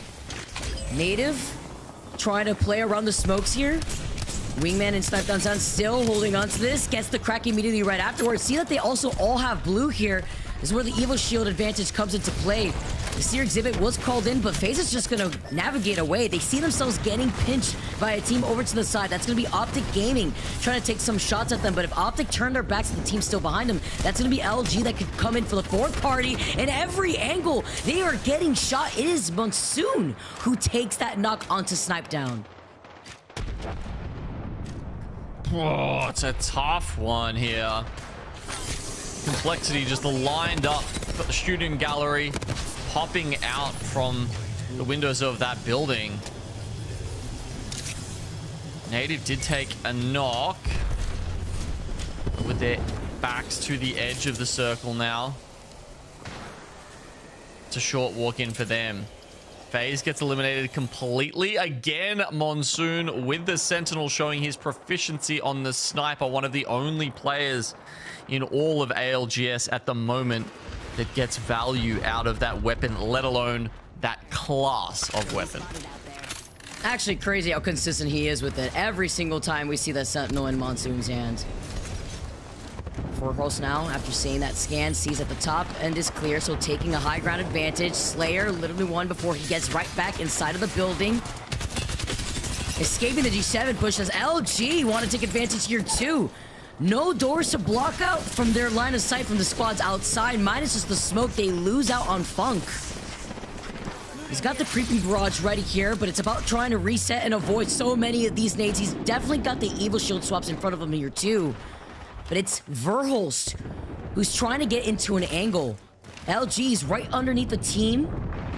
I believe it's OpTic that are taking that fight to them, while Complexity are neighboring the building next to them here as TSM make the outer circle rotate, sitting in a good spot to avoid getting pinched by these other teams. Yeah, sure, but we've got about 30 seconds to find a new spot in the zone now. And, you know, OpTic, you can see them scanning and spotting out Native, who are trying to move in. But TSM are probably going to have to try and dislodge Skirt ahead of them. They want to find a playable spot here. Most of the buildings will be gone after this ring closes, and then you've got all these teams down on the other side. As we said, Gaming Gladiators just pretty much erecting a gauntlet for teams wanting to come out of Jurassic. Cream, they're strong enough to break through it. And are able to get the reset too with no other team in the area to try to contest and prevent the reset from happening. Complexity as a duo here. Monsoon seeing the team right in front of him, misses some of those L-Star starts, but he was literally one. OpTic Gaming gets sent back to the lobby. 7 squads left, and Monsoon is popping off. 10 kills shared between the entire team, and most of those coming from the Sentinel. Crazy result there. Ooh, Lux has managed to get his hands on a wingman and has caused some problems for Oxygen, who had managed to run past out of Jurassic and actually find a spot very close to the final circle. Now TSM also have made their way through, but they're in a little bit of a tussle with SSG here. And while they find themselves now pinched in the middle of that rotate, looking behind them, if they take this fight against SSG, they're incredibly low. The trade comes in. Frex finishes off Hal. Verhulst gets sent down. It's only up to reps from TSM to either restabilize or try to go into a different position. But looking across the river, it's going to be Oxygen. Oh, nowhere to run, nowhere to hide. He's tap strafing. He is moving. Happy Feet calling him early, though. He manages to escape just for now. I don't even know how he's alive. He's literally one shot. Look at that health. Circle closing in, and Space Station are looking to clean up what's left of reps, but they have to look behind them first. It's Complexity rotating from the circle. Monsoon jumping into Pony's arms. Okay, Monsoon. He's gonna fall now, but SSG not necessarily doing any better. Okay, they do get Complexity here, but is it too late, Vicky? With 20 seconds left on this round, they're going to have to run past Reps, who's causing problems for them. He teams up with Oxygen, and all of a sudden, SSG down to 50 health, done for. TSM had gotten called out earlier, too, with the circle closing in. LG still alive, just leaving Sweet here, playing by the lip of the hill. Here's the res happening above him, but he can't even do anything about it. The moment he climbs, he gets beamed by 2 other teams that have him in his line of sight. They get eliminated. Our final 3 squads here: Oxygen, Esports, Cream, and NoGaming. Native, the only full squad left alive, so they pull up on the back here of Oxygen, and they're sandwiching them between themselves and Kareem. Now the duo of Cream have to try and pull out something massive to win the game. Native looking to take another game in their pockets for the day, taking the gravity lift up. So Creeping Barrage was called in. Rambo wants to tail them from behind. But with a 3-man team getting the damage advantage here, they get 1 knock, and the second one is put in the coffin as NoGaming take their second game here for game number 5. Incredible effort, especially considering a team who hasn't had all that much time to practice together, let alone to practice these new and exciting comps. I mean, you know, they don't even have the data to go off, Vicky. I don't think there's a lot of teams out there who have been trying Seer out. So, interesting. I haven't seen any other team trying out Seer in place for Bloodhound. It's mostly been the Bloodhound because of those scans where you could get them consistently thanks to the perks too. You get to keep them highlighted for longer. Seer can keep enemies highlighted for longer too, but the only team to be running the Seer and finding success right now after taking game 1 and now game 5. Wow. Yeah, 2 wins for them, 2 wins for DarkZero as well. So a couple of teams really running away with it here in our NA lobby. Yeah, and that means that in the final game, there is an opportunity for 2 teams that have gotten already 2 dubs for the day to potentially get an extra point on the board for the overall region standings. It's going to be interesting to see here. I want to see how this last map played out, though, because we saw a lot of teams go down while the first circle was closing in. Yeah, like 8? It was a lot. We had basically 12 squads going into that second ring. It did slow down a bit, which is something that usually happens once a lot of these teams do find their positioning with the Caustics settled up inside of these buildings.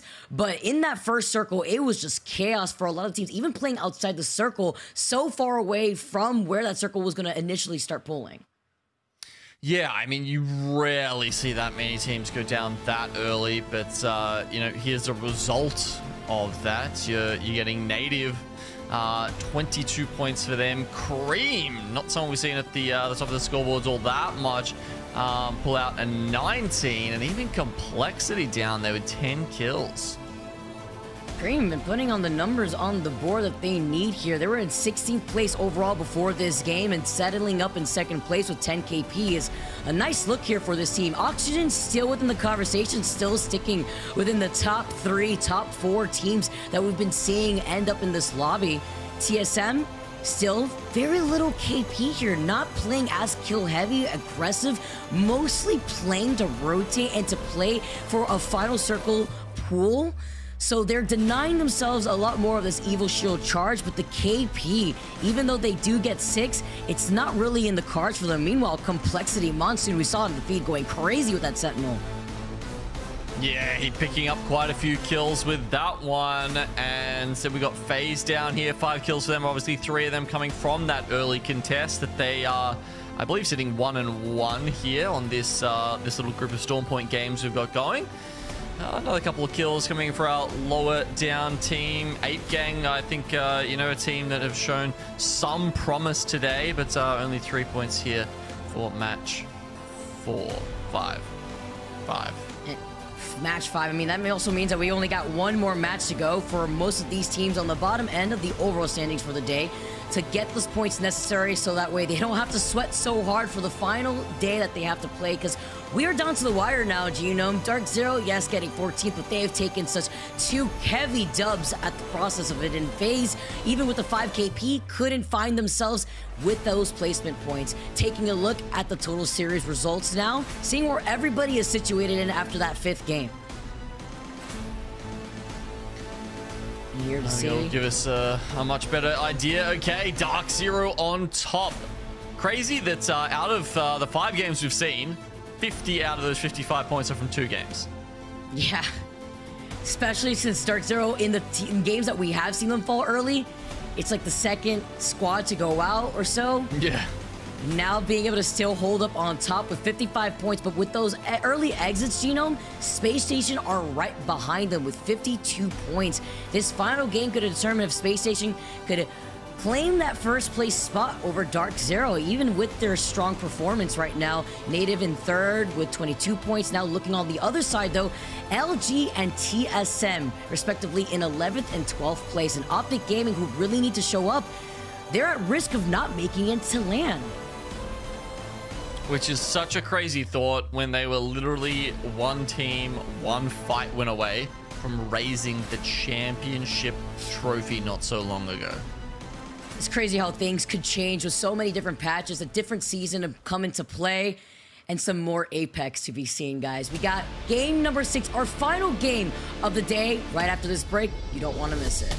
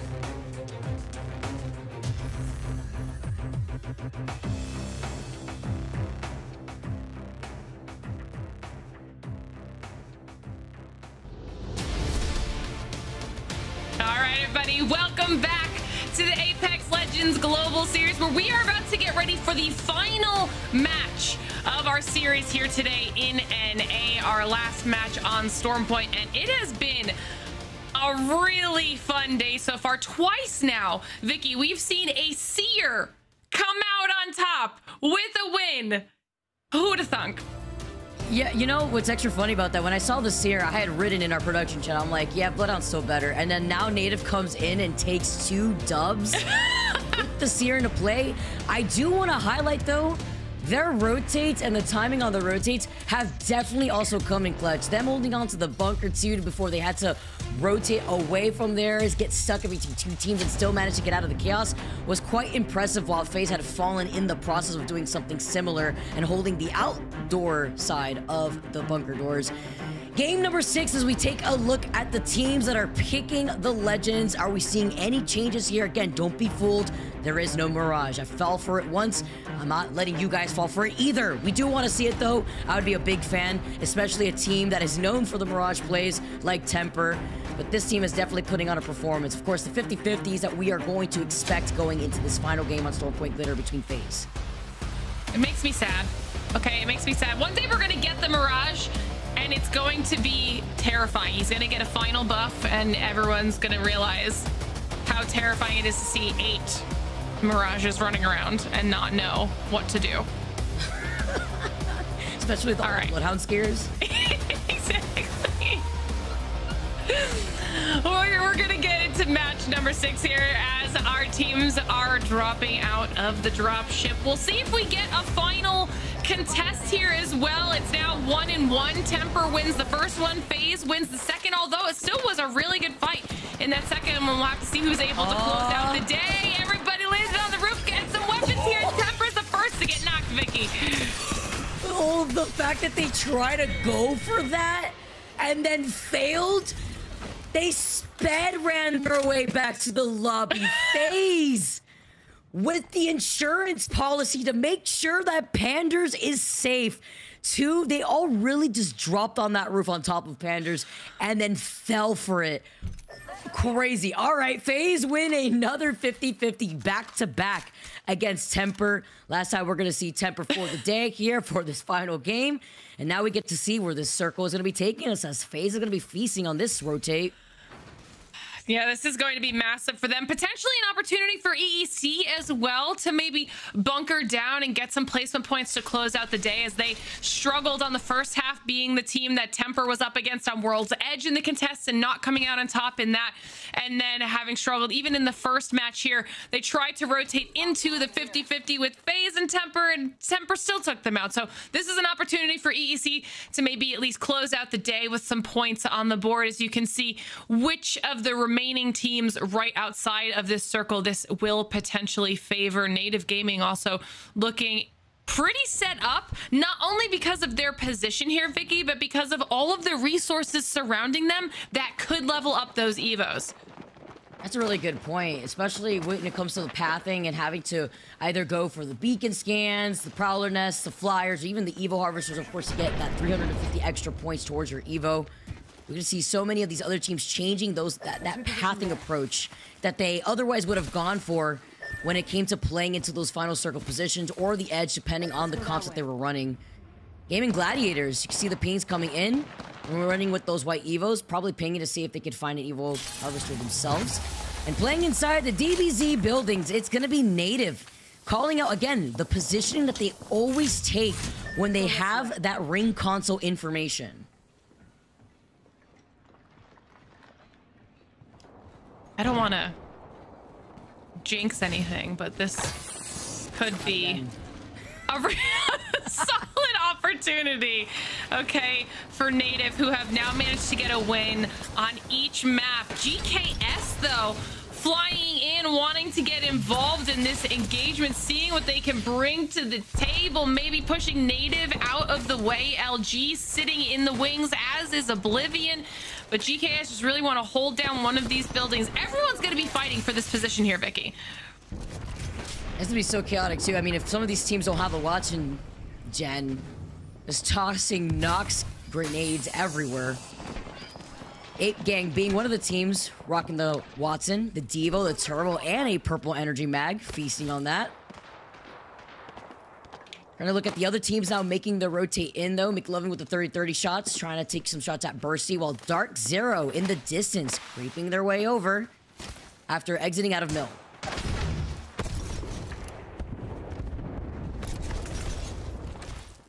Complexity here on their rotate, trying to see what they can do here. Honestly, they were a team that has just been so slay heavy today that I was wondering to see if they could close out the day with a win, finding themselves here pretty comfortably evoed up, getting the alerts. They did get scanned by that beacon, with Lou kind of doing some scouting for the squad. But Complexity, if they could close out the day with a win, I feel like that'd be a nice feather in their cap on their performance here today, especially with a slightly altered roster. Ooh, says out the creeping barrage right before they got in that corner, though. Looking to try to engage, it looks like, as we take a look at TSM engaging themselves with a team creeping up right behind them. Verhos getting called up for trying to go to the Evil Harvester. Did they just rat by the Evil Harvester and just wait, or did they just approach the Evil Harvester at the same time? We just tuned in. The creeping barrage, great timing, just to give Verhos some space and time to reset. I don't know how Verhos just got out of that with negative health to his name, okay? Somehow surviving, able to also get a reset, and TSM can keep themselves in a much better spot. SSG also opting to back off and just continue with their rotation through command center. Now checking in with OXG, though, finding themselves in a back and forth here in Jurassic with DNO, trying to push their way through here and see if they can maybe avoid an unnecessary back and forth and really look to see to get some more Evo points on those shields. Now with E8 and Skirt back and forth, these teams are starting to have to fight so early for this positioning here, and Elevate is down to 2. They take out Skirt, clearing out this space for now, getting themselves a little bit of loot and damage on the board here as well, but they don't want to sit here for too long. Especially not here by checkpoint. At least luckily for them, though, there are no other teams in the area that could go in for a third party, so they could reset nicely. And if they haven't scanned that survey beacon already by checkpoint, they definitely can now. DarkZero creeping in wait. You can see a player, EEC, on the other side of that rock while they go inside of the bunker. Let's jump into a listening with DarkZero as they approach this fight. Dropping out, dropping. Autos. Close the outside. Left side. I'm going outside. I'm going outside. I cracked them, I cracked them! They're flicking around, coming! I'm with Jen! My game just lagged. I'm anything! Oh, crack them on! Flash! Jen! How's it going? One! Dead! No, I'm dead. Oh! What? Bro. Oh, God. It's like you've got to go out the back door when he stuns them. That's smart, man. Oh, the fight approach from DarkZero gets shut down, and the entire squad gets wiped out. Gloving stays alive before Cream now comes in for the third party to clean up what is left of this team. EEC putting on a performance right now at the very end when they desperately need it, but Cream now just trying to put a stop to it. That was a really impressive fight against DZ. It opens up the door for a perfect third-party opportunity with not too much that EEC can do about it. Cream taking their time here, though, with this. Unsure if they really want to try and make a concerted push inside to clear out EEC, but they've got to know they've got this advantage. They finally make their move, and they lose one more. McLovin going down for EEC. Cream just needs to clean up the final solo, and they'll have owned this portion of the zone. A little bit of a chase ensuing here, not wanting to make it easy on Cream. And they are also not going to let Carter to escape here, though, because that would just not, it simply wouldn't do in the last match of the day here. Vicky, Cream, clear out EEC. And knowing that DZ's out of the lobby, or, you know, that's got to at least feel good. The fact that EEC, I'm still not over it. Like, won that fight. Like, what? With the evil shield disadvantage. They were all on blues while DZ had all purples. Man, that's a replay. EEC out of the lobby. SSG make the rotate. Exiting out right through Cascade Falls. FaZe right on top of their heads, though, looking at them on the roof of the building. Look at FaZe was trying to go for a survey beacon there, so they were able to get notice on the teams around the area. SSG in the middle of this rotate, we're actually going for the ring console here at Cascade, and they're pretty safe here as there are no other teams on the south side of the zone.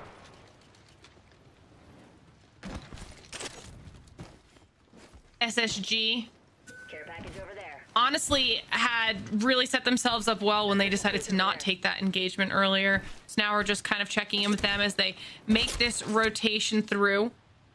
Like you said, they're clear on this south side right now, so they're okay for now, but they are heading towards a zone that forces them into 2 choke options in order to get to where they want to go, and then a wall of teams, all of whom have moved here early enough to claim these buildings, whether it's the nut buildings or the ones that are on the southern side close to those chokes. So it's going to be a potentially difficult road for any of these teams who are coming in late on these rotations to try and make a safe passage through to the next area. Especially the teams that have to rotate through the chokes on that south side too. Even though there are buildings to the north, you imagine that through the windows, the teams that have already found themselves in these buildings, DropInGaming, Ape Gang, even Complexity playing on the outskirts by the rock, could put themselves in a pinching position here for the other teams to come in from the north side once that next circle closes, because this circle would probably be pulling more down to the south, closer to the bunker doors, closer where TSM is actually stationed in between where that bunker is and where Ape Gang is. I've seen circles like that. We used to see circles when they pulled in this direction, pulled by the water, where there was no cover to work with, minus the armory, and a little bit of the DBZ circle buildings over to the right side that you see native in. And yep, it is pulling up to that north side. OpTic Gaming sitting pretty comfy in that armory. Now, we've seen a situation like this just a little while ago with TSM, where they had a really prime position here in the final circle and disaster struck. So we'll have to see how everything's handled this time around, although this is a messy final circle that all of these squads should be very familiar with and how to handle it and play it. It'll be a great way to close out the day as we're starting to watch SSG make their choice on how they're going to start pushing their way through, and it will be a situation where they'll potentially be running into Oxygen Esports. They tried to do a little bit of a slower, wider rotate, see if they could maybe get a little bit more of their shields leveled up before they had to make this push through one of these chokes. And you can tell all of these pings coming down, knowing that it could be a little bit messy, but it's gonna have to happen here soon. Was that Frex with a dead zone on his controller? Just looking around while pinging, and it was just moving around. I like the pings though. They also do have the skyward dive if they find themselves in a pinch in that rotate, because where they have to navigate through with Oxygen gatekeeping and FaZe having the high ground, it can be a little tricky here. Similar case here for Elevate as they take their evac tower, going right over the hilltop from checkpoint. They're looking down below. The reason why the Beast of the Hunt was popped while taking that evac tower was so that way you're basically a makeshift Valkyrie ult using the Valkyrie passive, except everyone's highlighted for you because you're Bloodhound. And they're trying to land on top of the armory, and they land right in front of OpTic. Taking this fight is way so risky. You are literally gonna get shot by everybody in the lobby. The smoke nades providing at least a little bit of time to breathe. Creeping barrage coming in, but they have to take this fight versus OpTic. They scan only 2, so they see that it's potentially a duo, but I do believe OpTic is a full 3-man. Not only do they have to take this fight, but they have to make it happen quickly, because like you said, everyone's going to be looking their way, and if there is an opportunity to get an easy third party here and clear a couple of these squads out, that's exactly what they're going to do. You can see full 3 on OpTic, like you said, Vicky, now peeking out the door. As that happens, we're getting more squads. DNOGaming having to move in, looking towards Oblivion as the zone is starting to shrink, trying to find a little bit more cover. They're safe for now, but OpTic lose dropped. He is not. They are able to stick the res. Lots happening here between all of these teams. I cannot believe they were able to stay up, and now Complexity find themselves in a bit of a fight. What a way to take advantage of an opportunity for Complexity. They were out in the open. They see the team flying in and come into third party. Coming in right behind here. Monsoon still up and alive and healthy. Lose out of this fight for now as Retzi also gets taken down. Find 2 knocks from OpTic. One last member here for OpTic, and he is running around looking lost. Can't find the last one here as Complexity have taken over the armory. That was a massive push. Retzi gonna need to see if he can put some work in on those Evo shields now, but like you said, it was a prime opportunity that they kind of had to try and push for, because now they've gained a really solid position. They're safe inside the next ring, and all they have to do is keep the squads on the outside, which are now so much fewer, away from their position. One of those teams they are looking at is FaZe, who's making a very late rotation coming in, but don't forget there's still everybody else in those buildings that are on the south side that were holding their position. You've got DropInGaming, you've got Ape Gang, and you have OXG here in this choke trying to push in. All right, well, we've got Oxygen waiting in the wings, so let's jump in for a quick listen in and see how they want to handle this push through the choke. Just trust me on this one. I think we're gonna land here, probably. Okay. Yeah, I'm gonna float up, and I'm gonna pop dog. Yeah, people might be fighting. Team bunker. Floating? Team's not fighting. Floating? Team over here? Can we land here? Land here and smoke up. Land here and smoke up, okay? So what do you mean smoke up? At our feet? Just put smokes on us. Put smokes on our feet. I am. And lay low. Look at Zebo. Look at Zebo. I'm putting barrels on. Really safe on me. Really safe on me.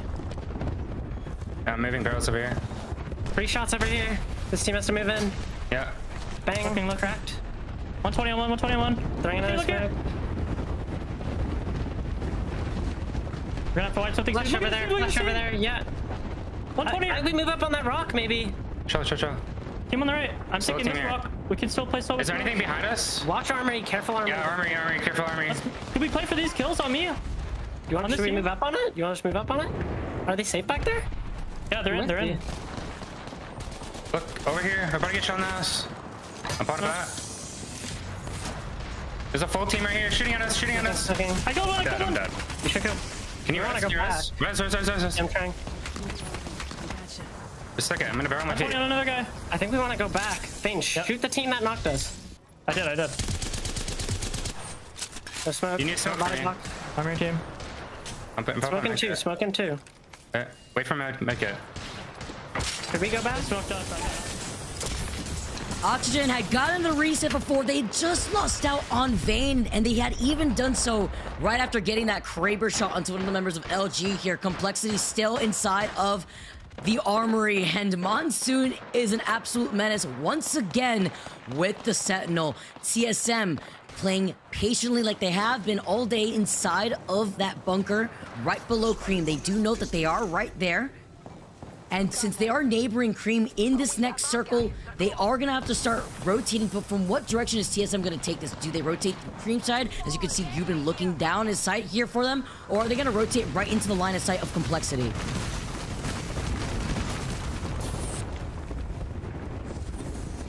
This is, you know, you were talking about it during the listen-in, even after the listen-in, Vicky, these barrels right now out of these caustics are proving to be so useful for all of these teams who have that caustic bang combo between the zoning of the gas and the vision block of the smoke. It's providing a lot of cover for these teams to play in these insanely open areas of this final circle. TSM now making a push in, trying to use the Valkyrie for a little additional damage to force people out, making sure that no one is in front of them and clearing out that space. They're able to move in safely. Meanwhile, DNO down in the kill feed, Native down in the kill feed, Complexity down in the kill feed. We're down to top 4, and TSM are using the Beast of the Hunt to give themselves some beautiful vision to start dealing some damage. Fragging out, and I heard the hammies coming out from reps, clearing out this entire side of the circle. Our final 3 squads, TSM, LG, Oxygen, Esports on the other side. Feroz is going to be able to restabilize, but he's holding an off angle here just in case LG try to approach him on the other side. Also nice to note that it is only a solo left from Oxygen. Aiden with the wingman in hand, but nobody from TSM or LG can do anything about that. They put down the Moby for now. They thought it was an evac at first. Not an evac here. The Moby's just going to provide some extra makeshift cover versus Aiden.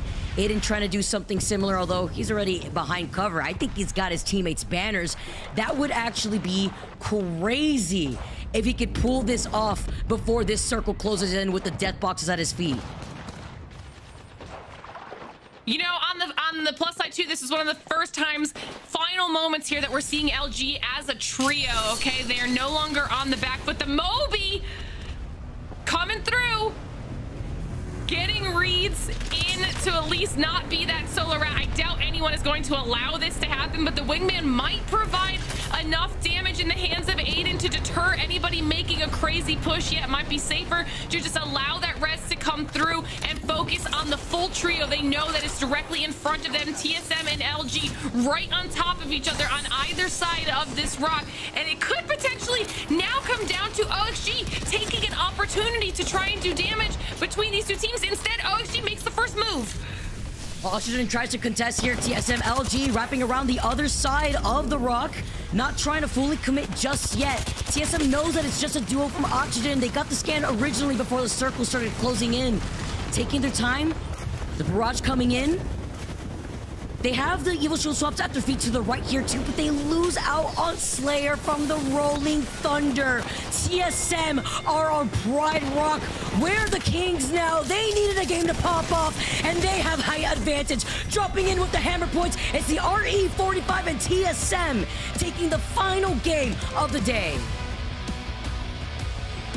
You know, TSM were not going to be happy with their performance on the day if they didn't get at least one win to close out this series. And it's something that they definitely needed. You talked about it a lot, Vicky, when we were looking at those overall standings. They were hovering around 10th, 11th. Not bad, just not the type of performance that we know TSM can have. And that win will definitely kind of help to level that out a bit. That was such a crazy end circle. Like, Oxygen's presence was so scary. Even as a duo, there was an opportunity there that, unfortunately, with the circle being right behind them, that they couldn't really play off of the timing and wait for that circle to close in behind LG and TSM first. But still, it was the threat of a duo griefing one of the teams being a possibility that was there. And with TSM and that Rolling Thunder getting that knock was such a big deal for them to have that advantage, because then at that point, they know LG wouldn't be able to go for the reset because Oxygen would just wrap around right behind them. Yeah, I mean, that was a really strong performance for TSM. An opportunity for LG to try and close that one out as well. Like we had said, that was one of the few times we got to see them in a top 3 spot or even like a top 5 where they had a full 3 up and ready to go. And I'm gonna hype up TSM and LG for that first and second place finish. But Vicky, I cannot take my eyes off Complexity in 5th place with 15 kills. What? I was looking at the feed, and the Sentinel God was at it again. Senti shot after Senti shot. I was seeing it, but the fact that they were able to not only gatekeep some of the teams that were trying to force their way over to the southeast side of where that third to last circle had closed in before they left towards the armory to get to the then third party.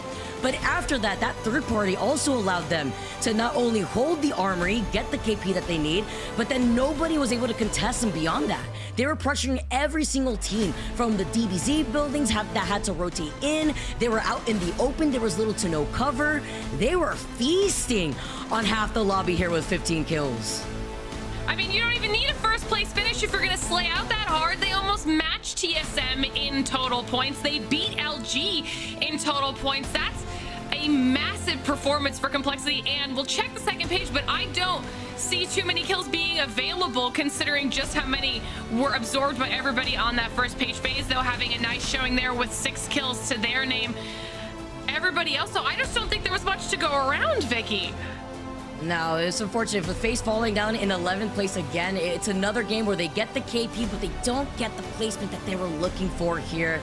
But overall, still being able to put themselves on the board. With DarkZero falling in 17th place, they still had a good standing, though, showing the fact that they were able to get 2 great games after they got the dub. All right, well, we'll get Genome back in here to close out the day with us. Thoughts on that last match, Genome? Yeah, look, I Is it plot armor for TSM? Not sure. Right? It was well played by them. It was a very tense standoff between them and LG there at the end. It felt like Oxygen maybe was going to sort of prove the difference, but in the end, it was the Bangalore ultimate actually getting one of the knocks onto LG, which opened the door for TSM to take that one home. Yeah, look, interesting that it took them so long to get started. I almost want to call it a disguised now, because like it feels like you know, they've kind of coined that, like, have a really slow day and then bring it all back in a game 6 kind of thing. I feel, you know, do we just name that after them now? True. I mean, great way to close out the day, at least for TSM. We'll take a look back at all of our final circles, though, because we had some crazy endings when it came to the Storm Point side of things, going all the way back to match number 4. And this might be my favorite match of the day, only because of how chaotic this was at the end here. DZ was the only team that was owning the northern half of this final circle. They make an early move to get the top of this building, and even though DropInGaming were able to stick some crazy reses there at the end, the amount of ordinances that DarkZero had in their backpacks to be able to use these to continuously fend everybody off from pushing outside of this building was insane. Complexity there on the second level, DropInGaming on the lower level.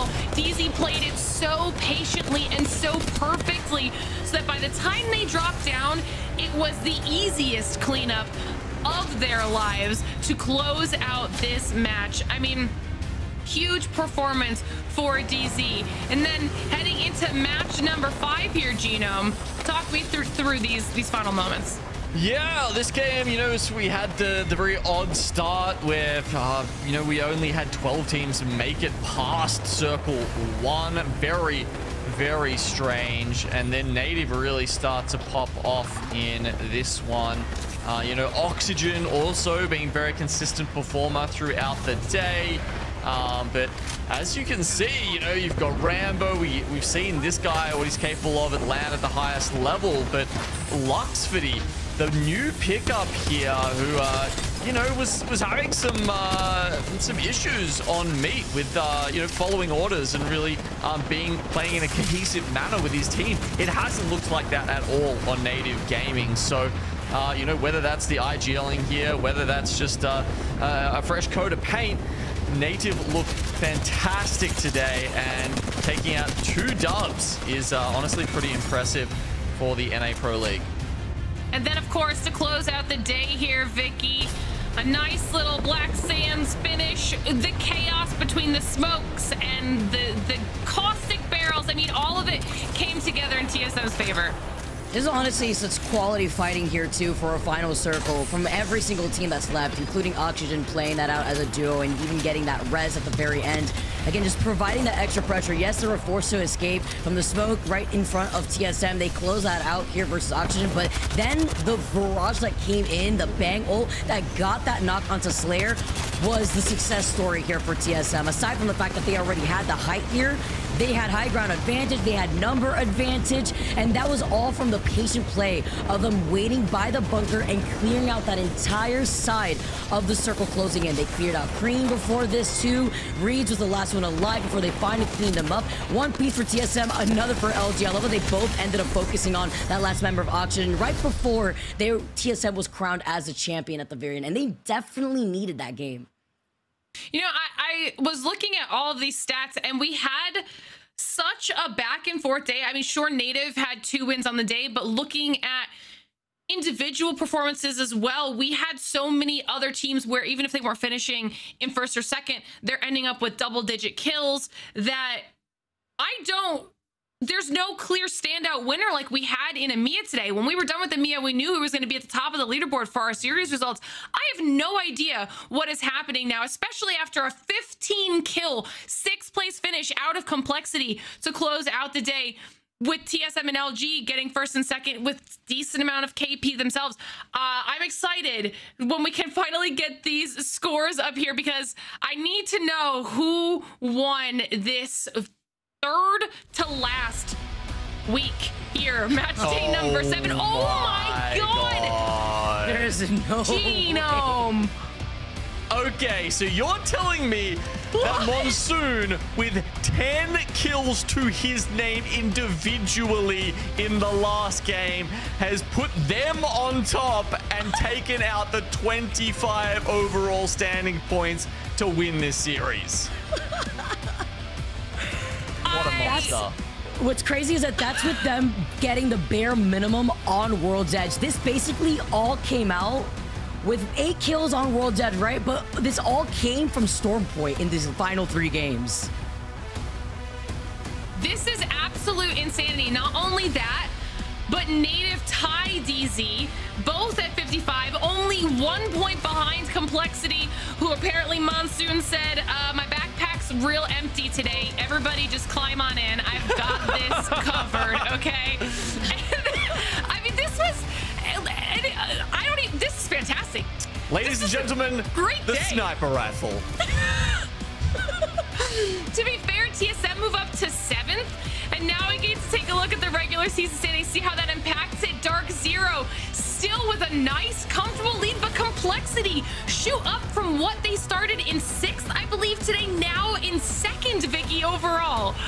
That is crazy. I cannot believe this. DarkZero being the one to take the dub is why they were able to come out on top with those points, but it's the fact that Complexity came in, took that spot by a point diff, putting themselves up with 80 points. I mean, that was one heck of a day for Complexity. The man with the guitar himself coming in to sing us a song, and he's singing for the rest of his team to put them up in the overall standings. You know, all I can think of, Glitter, is when Monsoon was there at LAN with us. As you know, we have a look at some of these other teams who are very much on the cusp of making it to LAN, like Furia, DropInGaming, and Disguised. Obviously, some others like OpTic and Exit, I think, still definitely have a chance. Native pushing themselves up towards there. But, you know, just thinking about when Monsoon didn't make LAN and, you know, he was on the desk with us, and the vibe shift between him then and Monsoon, the sniper monster that we're getting now, is just such a crazy difference and a glow up for a guy who so many people counted out. Absolutely. Listen, Mon, we loved having you on the desk, but we love you even more when you were popping off like this in Apex Legends, okay? We get to see the 3rd and final page here so we can see which squads are really going to need to pick it up. Now, quick reminder, everyone that says series played 4 has 2 more match days. Obviously, anyone who's on 5 only has 1 more opportunity to get enough points to qualify through to the regional finals, and then, of course, our playoffs at LAN. We've got to talk about this. It was up in the air until the final moments because I couldn't make a choice. But after what we just saw, when it comes to the MVP of today, it has to be Monsoon. Okay? We cannot let this man close out the day in this type of a fashion with the most insane Sentinel shots that we have seen all day. Even if they weren't getting the team performances that they wanted on World's Edge, still putting in work on the World's Edge performance. He has to be the MVP. He is the vibes leader of the crew, crushing it on his Bangalore. And like we said, we were looking at those overall standings. They were in 6th heading into today, now putting themselves in 2nd behind a DZ who has honestly been unstoppable until apparently today by 1 point when Complexity and Monsoon specifically decided to make sure that they remind everybody why they are here with the picture, the fabulous pose. I feel like Monsoon has to probably be one of the most fun when it comes to these media day shoots, but look at these stats, guys.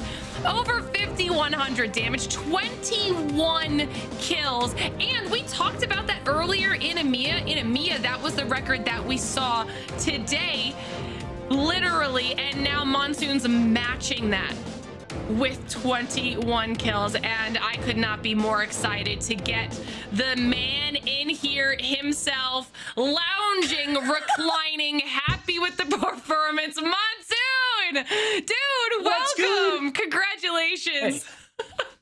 Oh my god, thank you so much. I'm shaking right now, so thank you.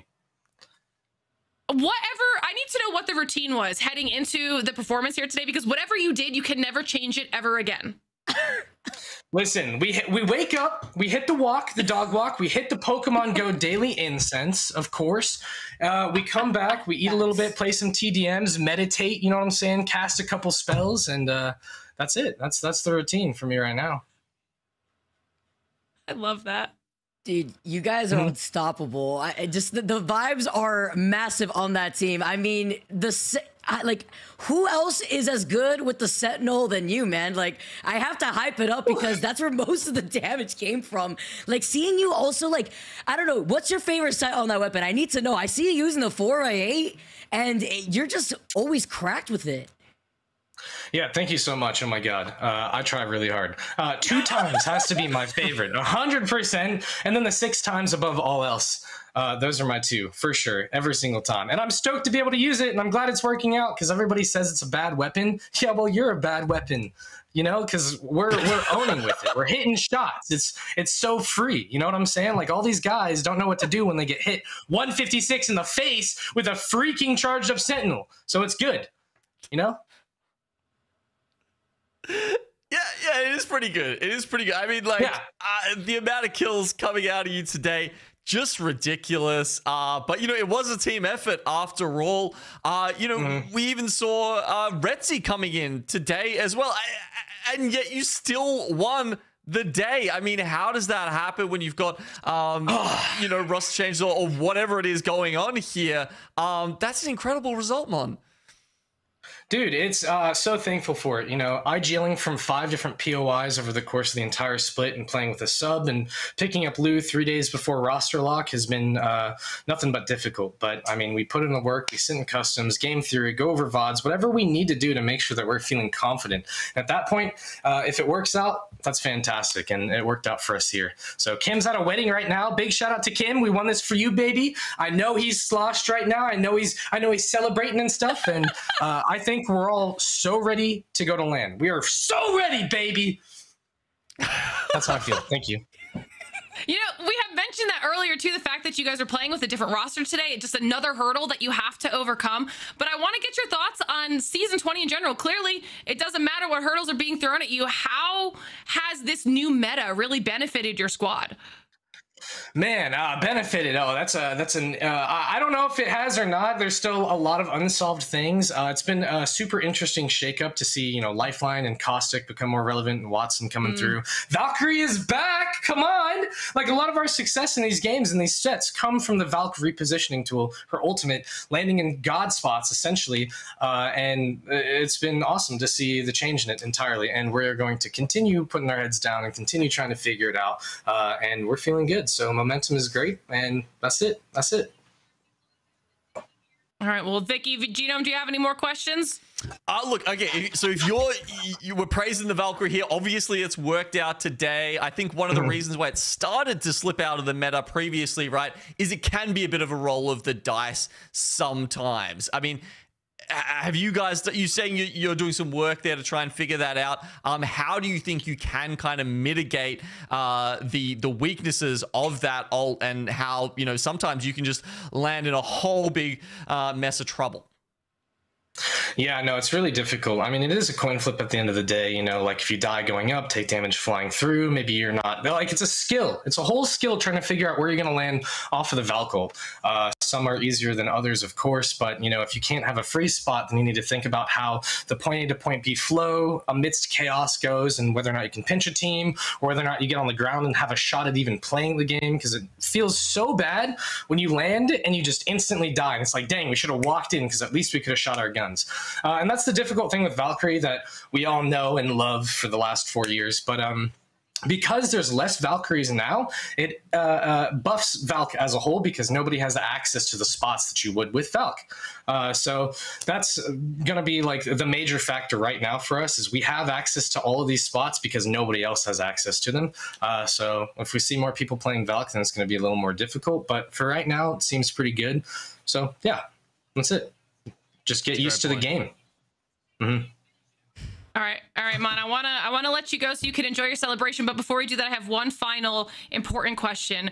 What do we have to do to get another song for another big LAN? Apex, onset, come through, baby. Let's do it. I got some stuff. I would love to. Live performance, next champs. I don't know. I'm down. I'm always down. I can play. Let me know. I heard live performance. That was the part I picked up on that. Maybe I shouldn't have said that. That scares me a lot. I'm down, you know? I'm down. Let's do it. I think maybe. Right. We'll see what we can Dancing. work I can behind the dance. scenes here, Mom, because that would be epic obviously with the dancing. Yep, 100%. Well, I appreciate it. Thanks for having me again. You guys are killing it, so appreciate you guys a lot. We love you, Mom. All right, Mom, we will talk to you later. We love you. Thank you so much and congrats. God, he is a blast to talk to. Honestly, we probably could have kept him on here for hours. But he needs to be able to celebrate a win like that, Vicky, because that was an insane performance. Very well-deserved praise on behalf of Complexity and Monsoon in general. Give me your final thoughts on today. NA was insane. I am so glad to be back. Season 20 is out in full force, and what better way to end the day than Complexity by a point difference without taking a single dub. Taking the game, and Monsoon having the time of his life with the rest of his team. Well, Kimchi is not even present. I know they're definitely going to be celebrating later on, but man, I can't wait to see more litter. It was a fantastic day. Genome joining us here on both EMEA and NA for the first time. Tell me about your thoughts after you get to see NA now in Season 20. I mean, it's such a tight group here in NA, right? I think that's what makes it so exciting to see 3 teams within 1 point of each other at the top of the leaderboard. That just shows the depth of talent here in NA, right? You know, I got to watch my boys TZ win a couple of games. I'm also pretty happy about that. Can't be mad. And yeah, look, we saw some great highlight clips as well. So yep, had a fantastic time. Hope it's not the only time we get to, you know, see some of the lads back here as they've matured and grown as they've moved overseas. I know you brought all sorts of good Aussie energy with you here today.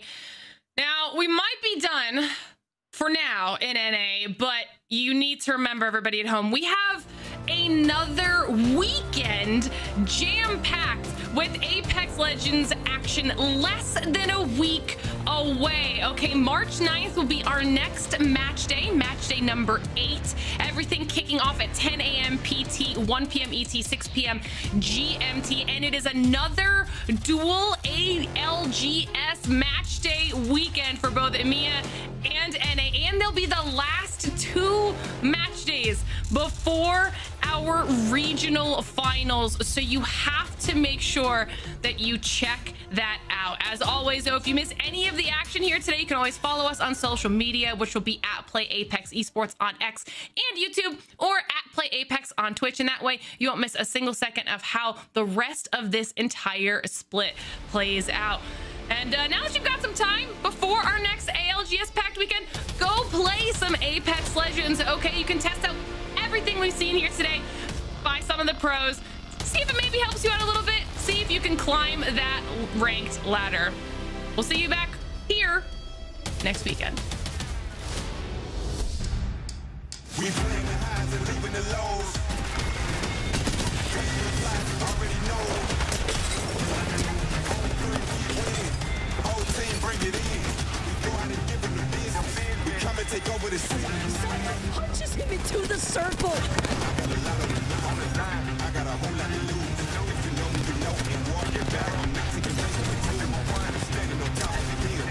Records, I got it for real. When I'm in the building, I come with the energy. Everybody can feel.